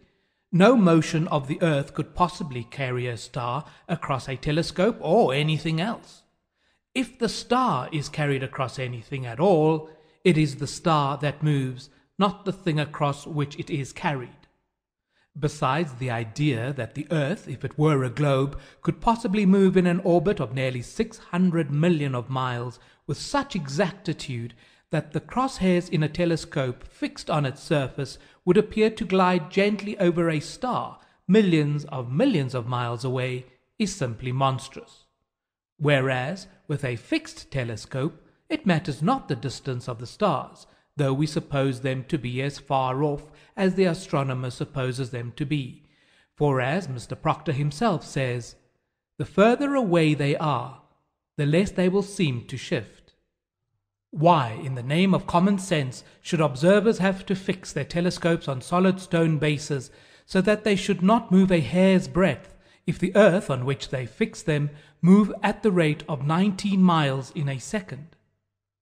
Indeed, to believe that Mr. Proctor's mass of 6,000 million tons is rolling, surging, flying, darting on through space forever, with a velocity compared with which a shot from a cannon is a very slow coach, with such unerring accuracy that a telescope fixed on granite pillars in an observatory will not enable a lynx-eyed astronomer to detect a variation in its onward motion of the 1,000th part of a hair's breadth, is to conceive a miracle compared with which all the miracles on record put together would sink into utter insignificance.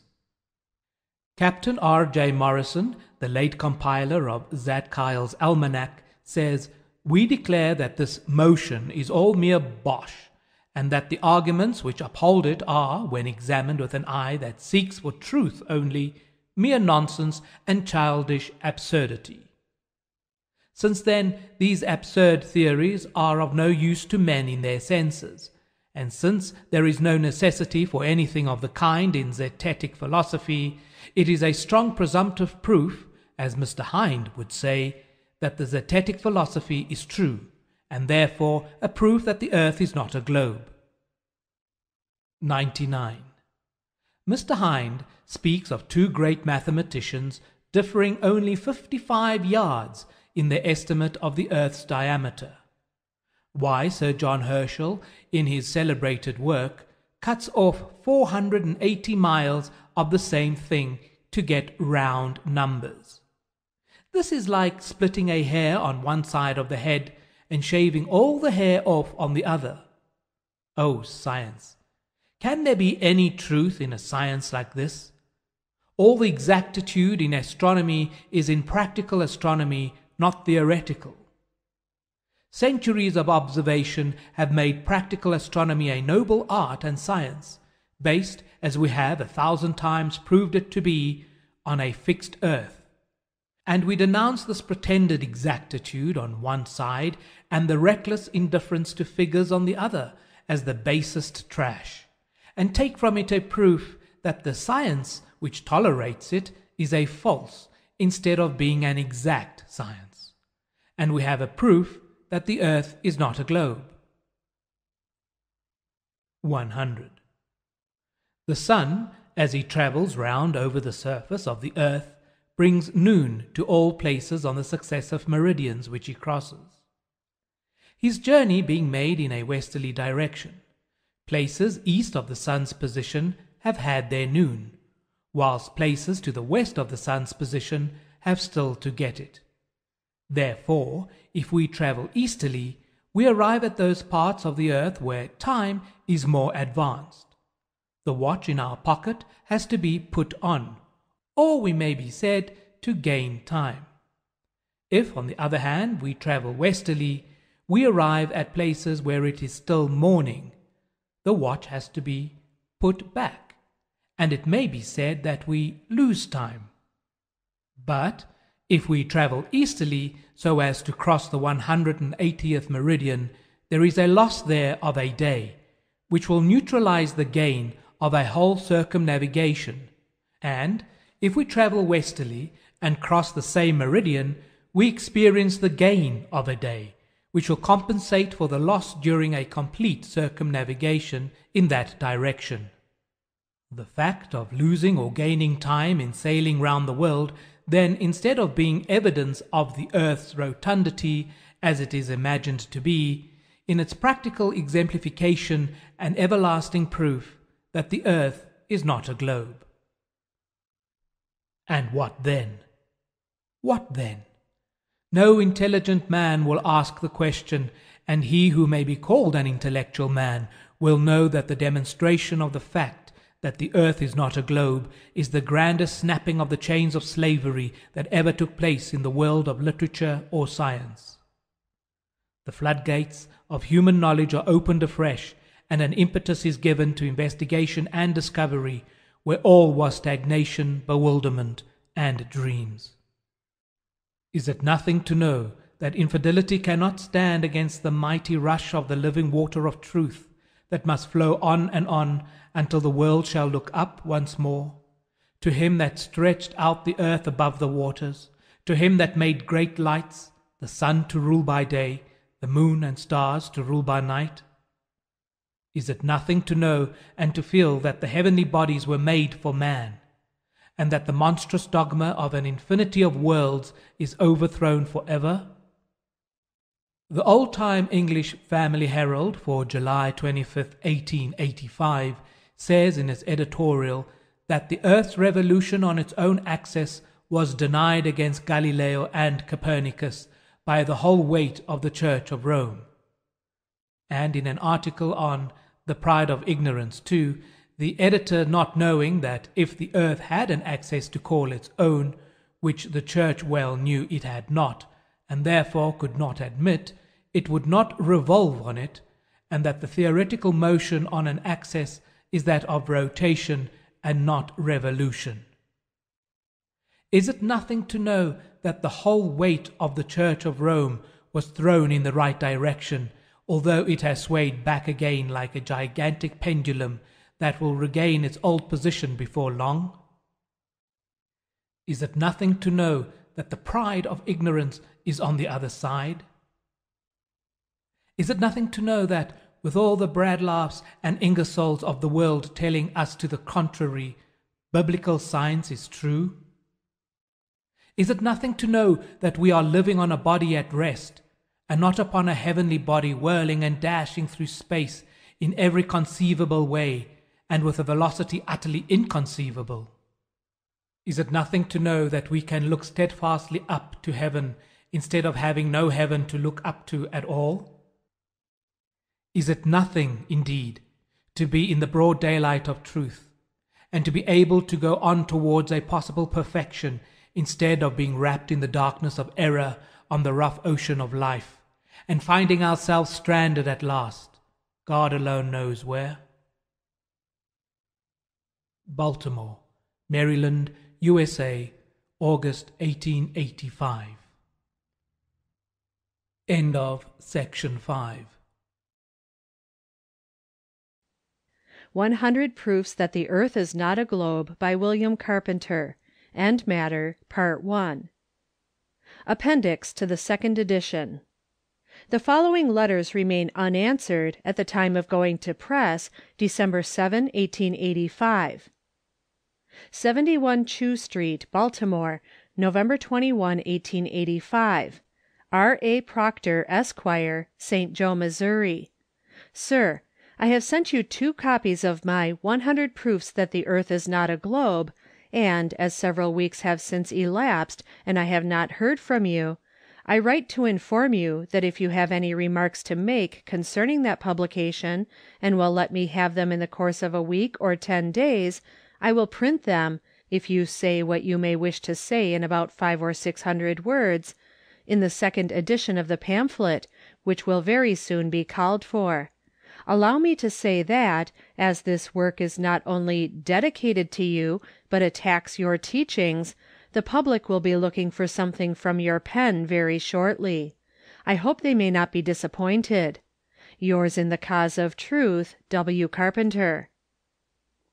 71 Chew Street, Baltimore, November 24, 1885. Spencer F. Baird, Esquire, Secretary of the Smithsonian Institution, Washington, D.C. Sir, I had the pleasure, several weeks ago, of sending you my 100 Proofs that the Earth is not a Globe. I hope you received them. A second edition is now called for, and I should esteem it a favor if you would write me a few words concerning them, that I may print with this forthcoming edition as an appendix to them.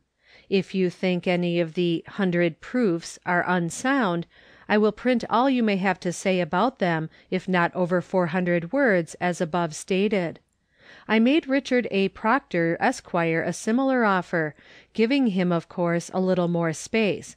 I feel sure that the very great importance of this matter will prompt you to give it your immediate attention. I have the honor to be, Sir, yours sincerely, William Carpenter. Copies of the first edition of this pamphlet have been sent to the leading newspapers of this country and of England, and to very many of the most renowned scientific men of the two countries, from the Astronomer Royal of England to Dr. Gilman of Johns Hopkins University, Baltimore. Several copies have been sent to graduates of different universities, on application, in consequence of the subjoined advertisement, which has appeared in several newspapers. Wanted, a scholar of ripe attainments to review Carpenter's 100 Proofs that the Earth is not a Globe. Liberal remuneration offered. Apply to William Carpenter, 71 Chew Street, Baltimore. N.B. No one need apply who has not courage enough to append his name to the review for publication. We should be pleased to hear from some of the gentlemen in time for the insertion of their courageous attacks in the third edition. Opinions of the Press. This can only be described as an extraordinary book. His arguments are certainly plausible and ingenious, and even the reader who does not agree with him will find a singular interest and fascination in analyzing the 100 Proofs. The proofs are set forth in brief, forcible, compact, very clear paragraphs, the meaning of which can be comprehended at a glance. Daily News, September 24.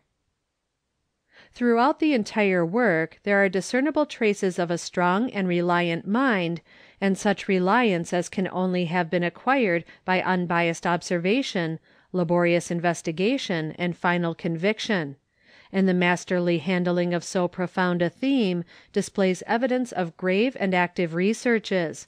There is no groping wildly about in the vagueness of theoretical speculations, no empty hypotheses inflated with base assertions and false illustrations, but the practical and perspicuous conclusions of a mind emancipated from the prevailing influences of fashionable credence and popular prejudice, and subordinate only to those principles emanating from reason and common sense. H.D.T. Woodbury News, September 26, 1885. We do not profess to be able to overthrow any of his proofs, and we must admit, and our readers will be inclined to do the same, that it is certainly a strange thing that Mr. William Carpenter, or any one else, should be able to bring together 100 proofs of anything in the world if that thing is not right, while we keep on asking for one proof, that is really a satisfactory one, on the other side. If these 100 proofs are nonsense, we cannot prove them to be so, and some of our scientific men had better try their hands, and we think they will try their heads pretty badly into the bargain. The Woodbury News, Baltimore, September 19, 1885. This is a remarkable pamphlet. The author has the courage of his convictions, and presents them with no little ingenuity, however musty they may appear to 19th century readers. He takes for his text a statement of Professor Proctor's that "the earth on which we live and move seems to be flat," and proceeds with great alacrity to marshal his 100 arguments in proof that it not only seems but is flat, "an extended plain stretched out in all directions away from the central north."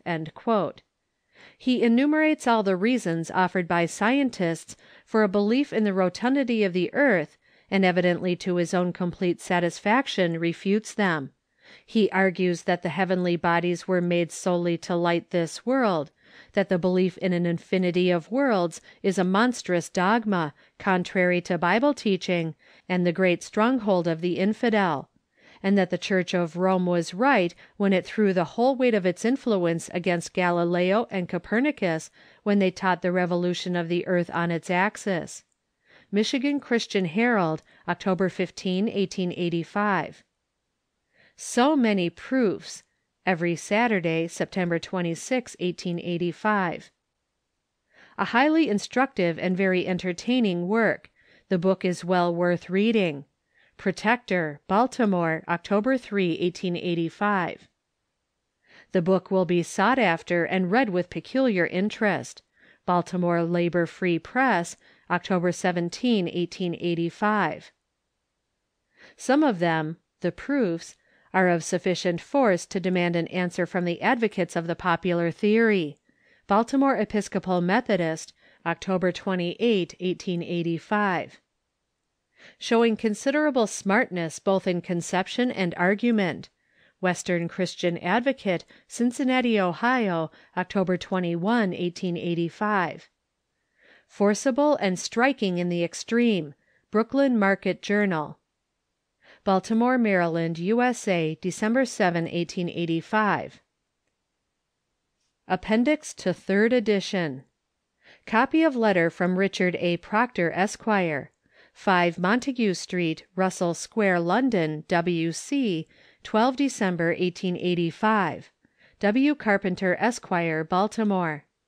Dear Sir, I am obliged to you for the copy of your 100 Proofs that the Earth is not a Globe, and for the evident kindness of your intention in dedicating the work to me. The only further remark it occurs to me to offer is that I call myself rather a student of astronomy than an astronomer. Yours faithfully, Richard A. Proctor. P.S. Perhaps the pamphlet might more precisely be called 100 Difficulties for Young Students of Astronomy. Appendix to Fourth Edition. Copy of letter from Spencer F. Baird, Esquire. Smithsonian Institution, Washington, D.C., January 6, 1886. Dear Sir, a copy of your 100 Proofs that the Earth is not a Globe was duly received and was deposited in Library of Congress, October 8, 1884. 1885. A pressure of much more important work has prevented any attempt at reviewing these 100 proofs, which, however, have doubtless been thoroughly investigated by the inquisitive astronomers and geodeticists of the last 4 centuries. Yours very respectfully, Spencer F. Baird, Secretary, S.I. Mr. William Carpenter, 71 Chew Street, Baltimore, Maryland. Copy of a letter from one of the several applicants for the 100 Proofs for the purpose of reviewing them. The writer is Professor of Mathematics at a high school, Auburn, New York, and, in his application for the pamphlet, says, I am a Yale graduate and a Yale Law School man. Took the John A. Porter Prize, Literary, $250, at Yale College. Auburn, December 10th, 1885. My dear Sir, your treatise was received. I have looked it over and noted it somewhat. A review of it to do it justice would be a somewhat long and laborious task. Before I undertook so much thought, I would write and ask, what and how much do you expect? How elaborately you wished it discussed, and what remuneration might be expected. It sets forth many new and strange doctrines which would have to be thoroughly discussed and mastered before reviewed. I am hard at work at present, but would like to tackle this if it would be for my interest as well as yours. Hope you will let me know very soon.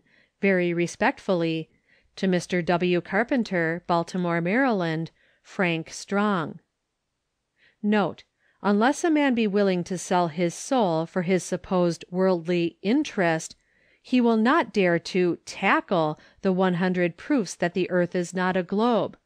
No man with well-balanced faculties will thus condemn himself. We charge the mathematicians of the world that, if they cannot say what they think of this pamphlet in a dozen words, they are entitled to no other name than cowards. Baltimore, Maryland, May 22, 1886. Appendix to the 5th edition.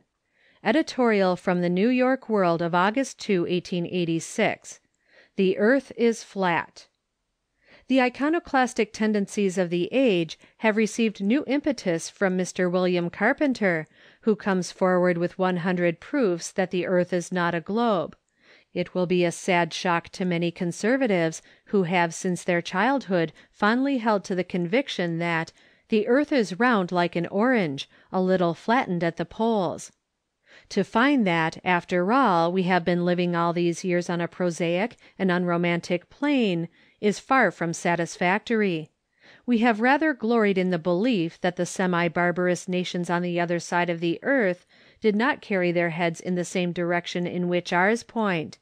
It is hard to accept the assertion that the cannibals on savage islands are walking about on the same level with the civilized nations of our little world. But Mr. Carpenter has 100 proofs that such is the unsatisfactory truth. Not only that, but the iconoclast claims that we are not whirling through space at a terrible rate, but are absolutely stationary.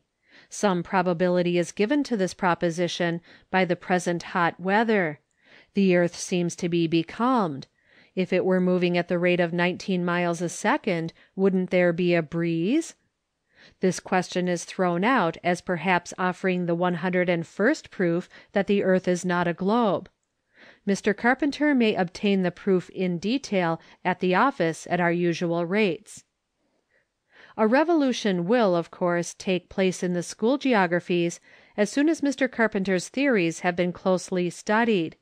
No longer will the little boy answer the question as to the shape of the earth by the answer which has come ringing down the ages. "It's round like a ball, sir." No, he'll have to use the unpoetic formula, "It's flat like a pancake, sir." But, perhaps, after we have become used to the new idea, it will not be unpleasant. The ancients flourished in the belief that the earth was a great plain. Why shouldn't we be equally fortunate? It may be romantic, but it is not especially comforting to think that the earth is rushing through space, twisting and curving like a gigantic ball delivered from the hand of an enormous pitcher. Something in the universe might make a base hit if we kept on, and we would be knocked over an aerial fence and never found. Perhaps, after all, it is safer to live on Mr. Carpenter's stationary plane. The Record of Philadelphia, June 5, 1886, has the following in the literary notes. Under the title 100 Proofs that the Earth is not a Globe, Mr. William Carpenter of Baltimore publishes a pamphlet which is interesting on account of the originality of the views advanced, and, from his standpoint, the very logical manner in which he seeks to establish their truth. Mr. Carpenter is a disciple of what is called the Zetetic school of philosophy, and was referee for Mr. John Hampden when that gentleman, in 1870, made a wager with Mr. Alfred R. Wallace of England that the surface of standing water is always level, and therefore that the earth is flat. Since then he has combated his views with much earnestness, both in writing and on the platform, and, whatever opinions we may have on the subject, a perusal of his little book will prove interesting and afford room for careful study. The motto which he puts on the cover, "Upright, downright, straightforward," is well chosen, for it is an upright lie, a downright invention, and a straightforward butt of a bull at a locomotive. The Florida Times-Union, December 13, 1885. Editor Charles H. Jones. Pray, Mr. Jones, tell us what you mean by an upright lie. We have received a pamphlet from a gentleman who thinks to prove that the earth is flat, but who succeeds only in showing that he is himself one. New York Herald, December 19, 1885. The reviewer in this case is no doubt a very sharp man, but his honesty, if he have any at all, is jagged and worn out. The quotations which he gives are fraudulent, there having been nothing like them in the pamphlet. The author of the pamphlet is no flat, although he may perhaps be called a crank. St. Catherine's, Canada, Evening Journal, December 23. To say that the contents of the book are erudite and entertaining does not do Mr. Carpenter's astronomical ability half credit. The Sunday Truth, Buffalo, December 27, 1885.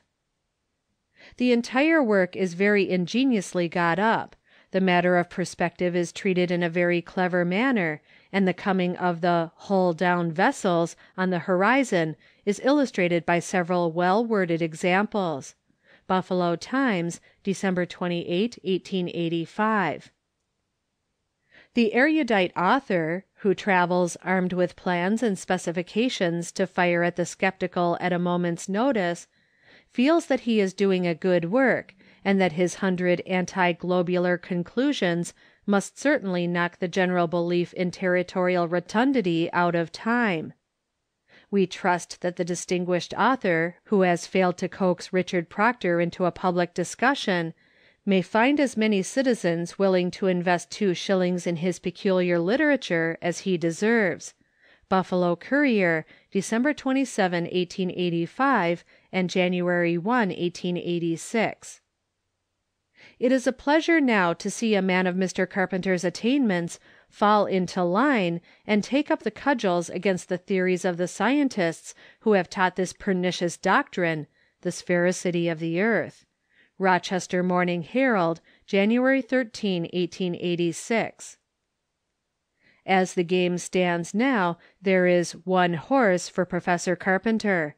Buffalo World, January 16, 1886. It is interesting to show how much can be said in favor of the flat world theory. It is fairly well written, although, we believe, filled with misstatements of facts. Rochester Democrat and Chronicle, January 17, 1886. We believe the editor cannot point one out. It is certainly worth twice the price, and will be read by all with peculiar interest. Scranton Truth, March 8, 1886. Mr. William Carpenter has come to Washington with 100 proofs that the earth is not a globe. He has a pamphlet on the subject which is ingenious, to say the least, and he is ominously eager to discuss the matter with any one who still clings to the absurd prejudices of the astronomers. The Hatchet, May 9, 1886. It contains some curious problems for solution, and the author boldly asserts that until they are solved, the globular theory of the earth remains unproven and is fallacious, etc. The Presbyterian, Philadelphia, June 19, 1886. His reasoning is, to say the least, plausible, and the book interesting. The Item, Philadelphia, June 10, 1886. Mr. Carpenter seems to have made a thorough investigation of the subject, and his arguments are practical and to the point. Sunday Mercury, Philadelphia, June 13, 1886. A gentleman has just called at the editorial rooms with a pamphlet which is designed to demonstrate that the earth is not a globe, but a flat disk. He has also laid before us a chart from which it plainly appeared that the earth is a circular expanse of land, with the North Pole in the exact center, and the Antarctic Sea flowing all around the land. We went on to state that we lodged the care of all astronomical questions in the hands of Rev. R. M. Luther, to whom these perplexing matters are but as child's play.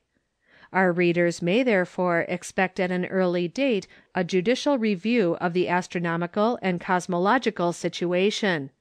National Baptist, Philadelphia, July 8, 1886. Editor, Dr. Wayland. We hope that the Rev. R. M. Luther will give us the means of publishing his decision before any more editions of the 100 proofs be issued. we are afraid that he finds the business much more than child's play. 100 Proofs that the Earth is not a Globe, by William Carpenter, is published by the author, whose novel and rather startling position is certainly fortified by a number of argumentative points, which, if they do not shake the reader's preconceived notions on the subject, will, at least, be found entertaining for the style in which they are put. Evening Star, Philadelphia, July 22, 1886. His proofs go a long way towards convincing many that his ideas on the subject are practical and sensible. Fashion Journal, Philadelphia, July 1886. Editor, Mrs. F. E. Benedict. 100 Proofs that the Earth is not a Globe is a curious little pamphlet that we can commend to all interested in astronomy and related sciences. It may not upset received notions on the subject, but will give cause for much serious reflection. Published by the author, William Carpenter, Baltimore, Maryland, price 25 cents.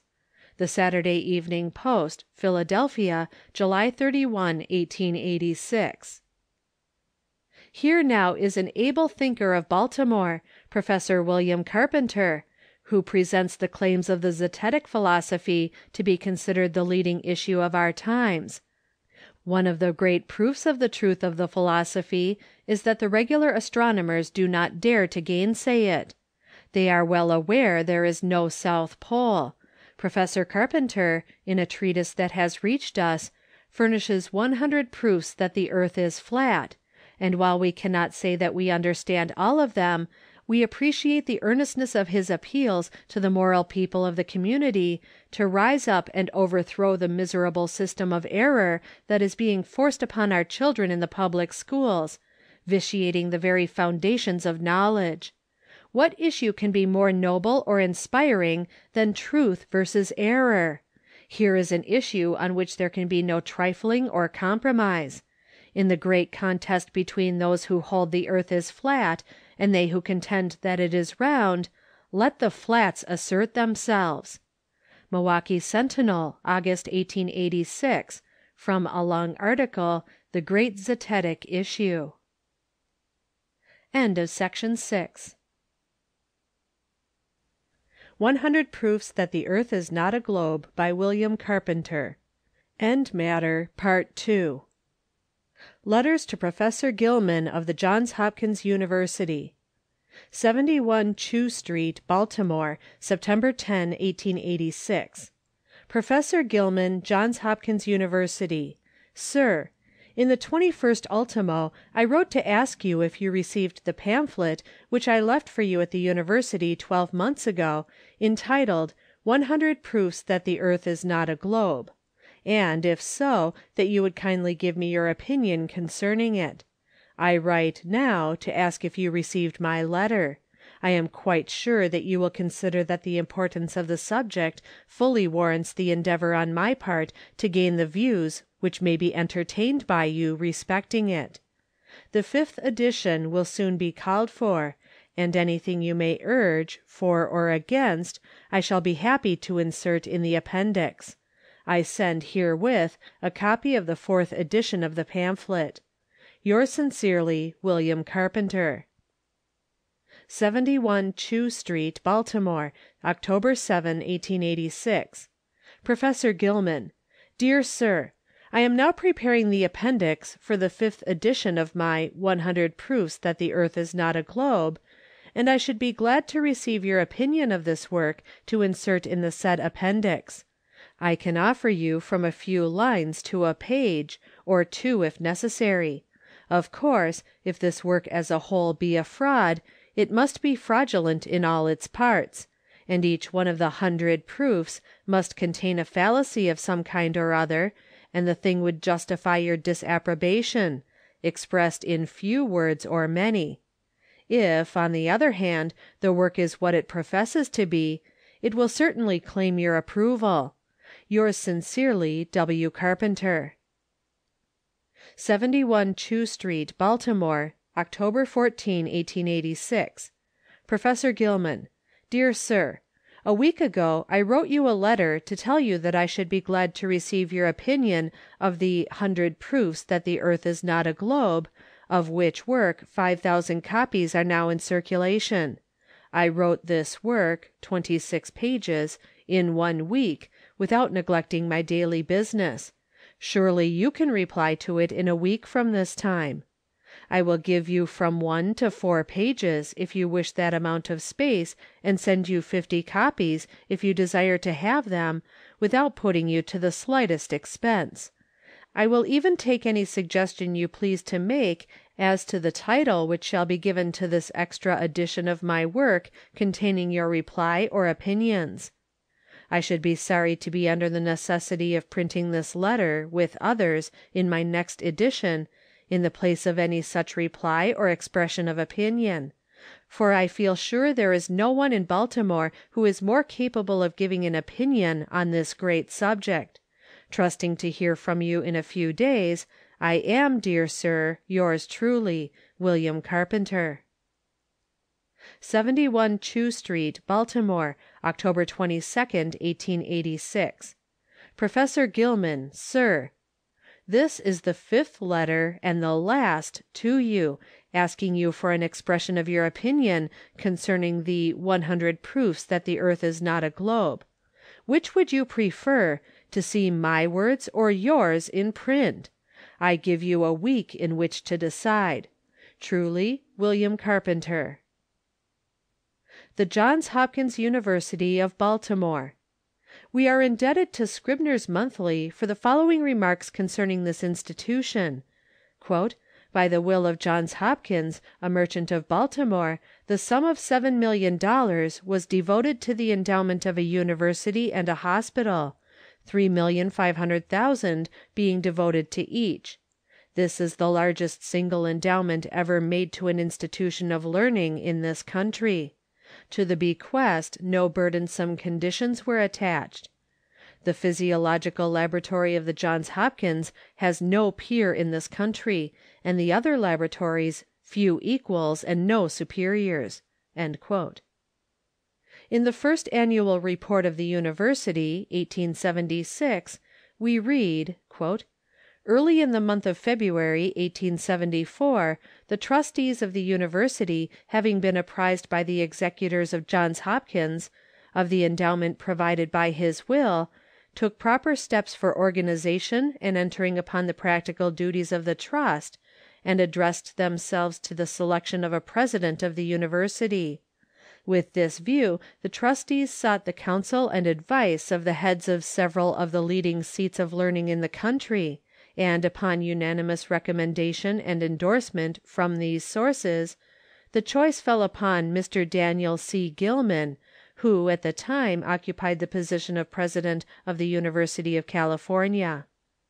Mr. Gilman is a graduate of Yale College, and for several years before his call to California was a professor in that institution, taking an active part in the organization and development of the Sheffield Scientific School of Yale College, at New Haven.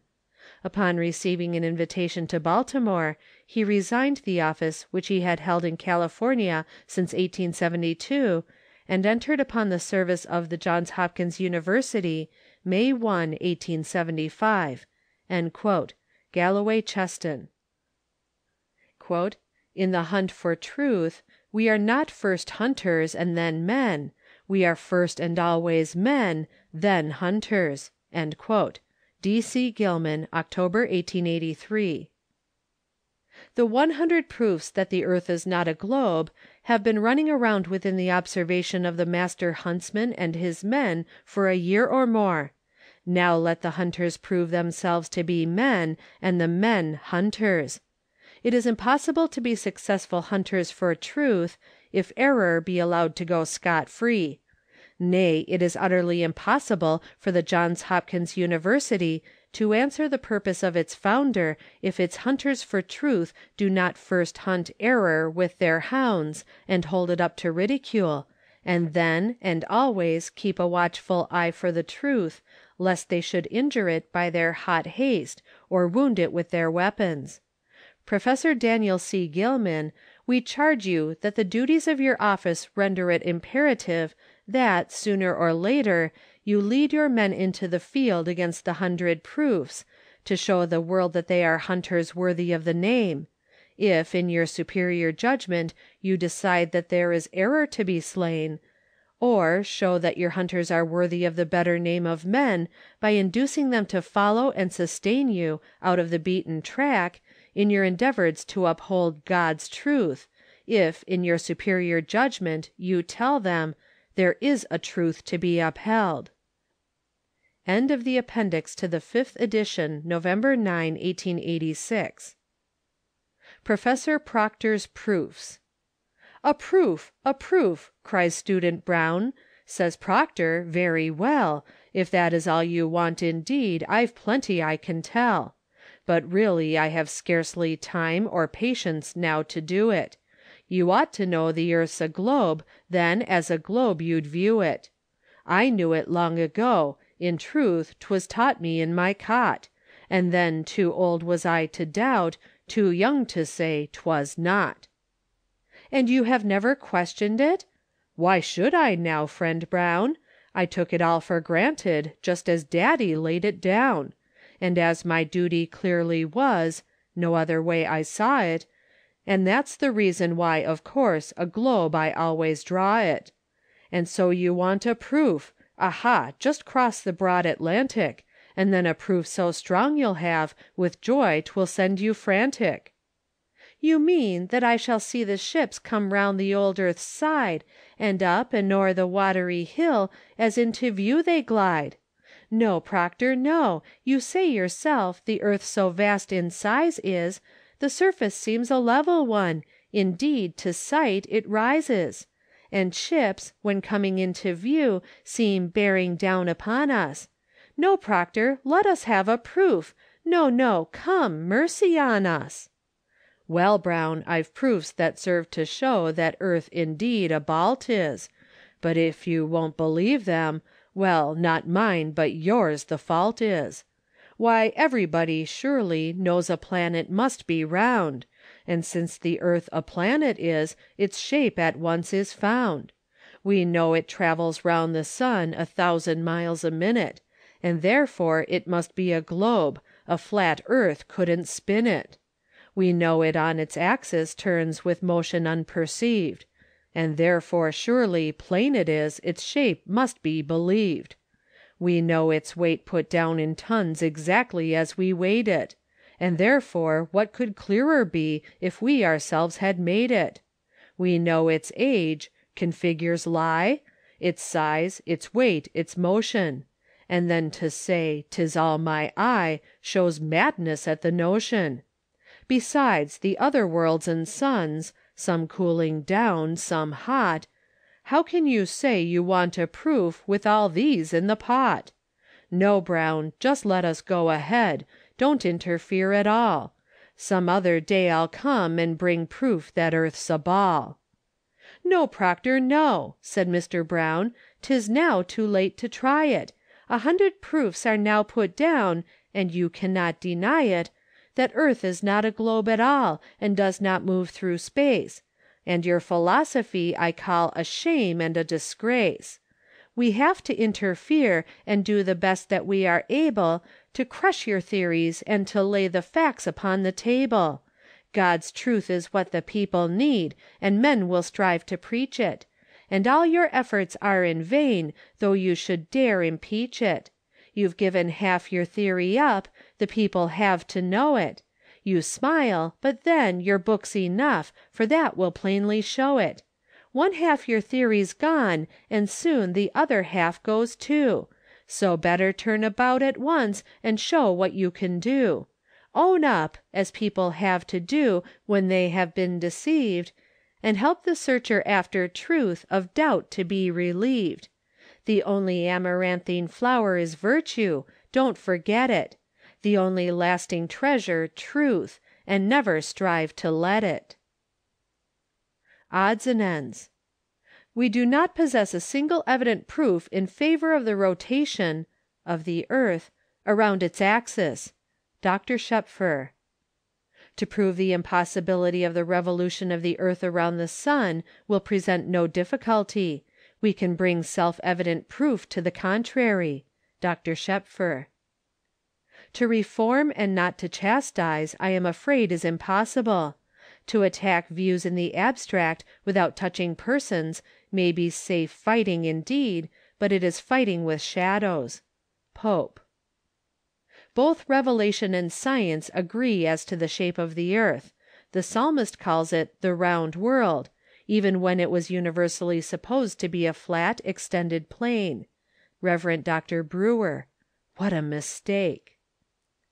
If the earth were a perfect sphere of equal density throughout, the waters of the ocean would be absolutely level, that is to say, would have a spherical surface everywhere equidistant from the earth's center. English Family Herald, February 14, 1885. The more I consider them, the more I doubt of all systems of astronomy. I doubt whether we can with certainty know either the distance or magnitude of any star in the firmament, else why do astronomers so immensely differ, even with regard to the distance of the sun from the earth, some affirming it to be only 3, and others 90 millions of miles. Rev. John Wesley in his Journal. I don't know that I ever hinted heretofore that the aeronaut may well be the most skeptical man about the rotundity of the earth. Philosophy imposes the truth upon us, but the view of the earth from the elevation of a balloon is that of an immense terrestrial basin, the deeper part of which is that directly under one's feet. As we ascend, the earth beneath us seems to recede, actually to sink away, while the horizon gradually and gracefully lifts a diversified slope, stretching away farther and farther into a line that, at the highest elevation, seems to close with the sky. Thus, upon a clear day, the aeronaut feels as if suspended at about an equal distance between the vast blue oceanic concave above and the equally expanded terrestrial basin below. Mr. Eliot, Baltimore. In the Scientific American for April 27, 1878, is a full report of a lecture delivered at Berlin by Dr. Schepfer, headed "Our Earth Motionless?" which concludes thus: The poet Goethe, whose prophetic views remained during his life wholly unnoticed, said the following: "In whatever way or manner may have occurred this business, I must still say that I curse this modern theory of cosmogony, and hope that perchance there may appear in due time some young scientists of genius who will pick up courage enough to upset this universally disseminated delirium of lunatics. The most terrible thing in all this is that one is obliged to repeatedly hear the assurance that all the physicists adhere to the same opinion on this question. But one who is acquainted with men knows how it is done. Good, intellectual, and courageous heads adorn their mind with such an idea for the sake of its probability. They gather followers and pupils, and thus form a literary power. Their idea is finally worked out, exaggerated, and with a passionate impulse is forced upon society. Hundreds and hundreds of noble-minded, reasonable people who work in other spheres, desiring to see their circle esteemed and dear to the interests of daily life, can do nothing better or more reasonable than to leave to other investigators their free scope of action, and add their voice in the benefit of that business which does not concern them at all. This is termed the universal corroboration of the truthfulness of an idea." End of section 7. End of 100 Proofs that the Earth is not a Globe, by William Carpenter.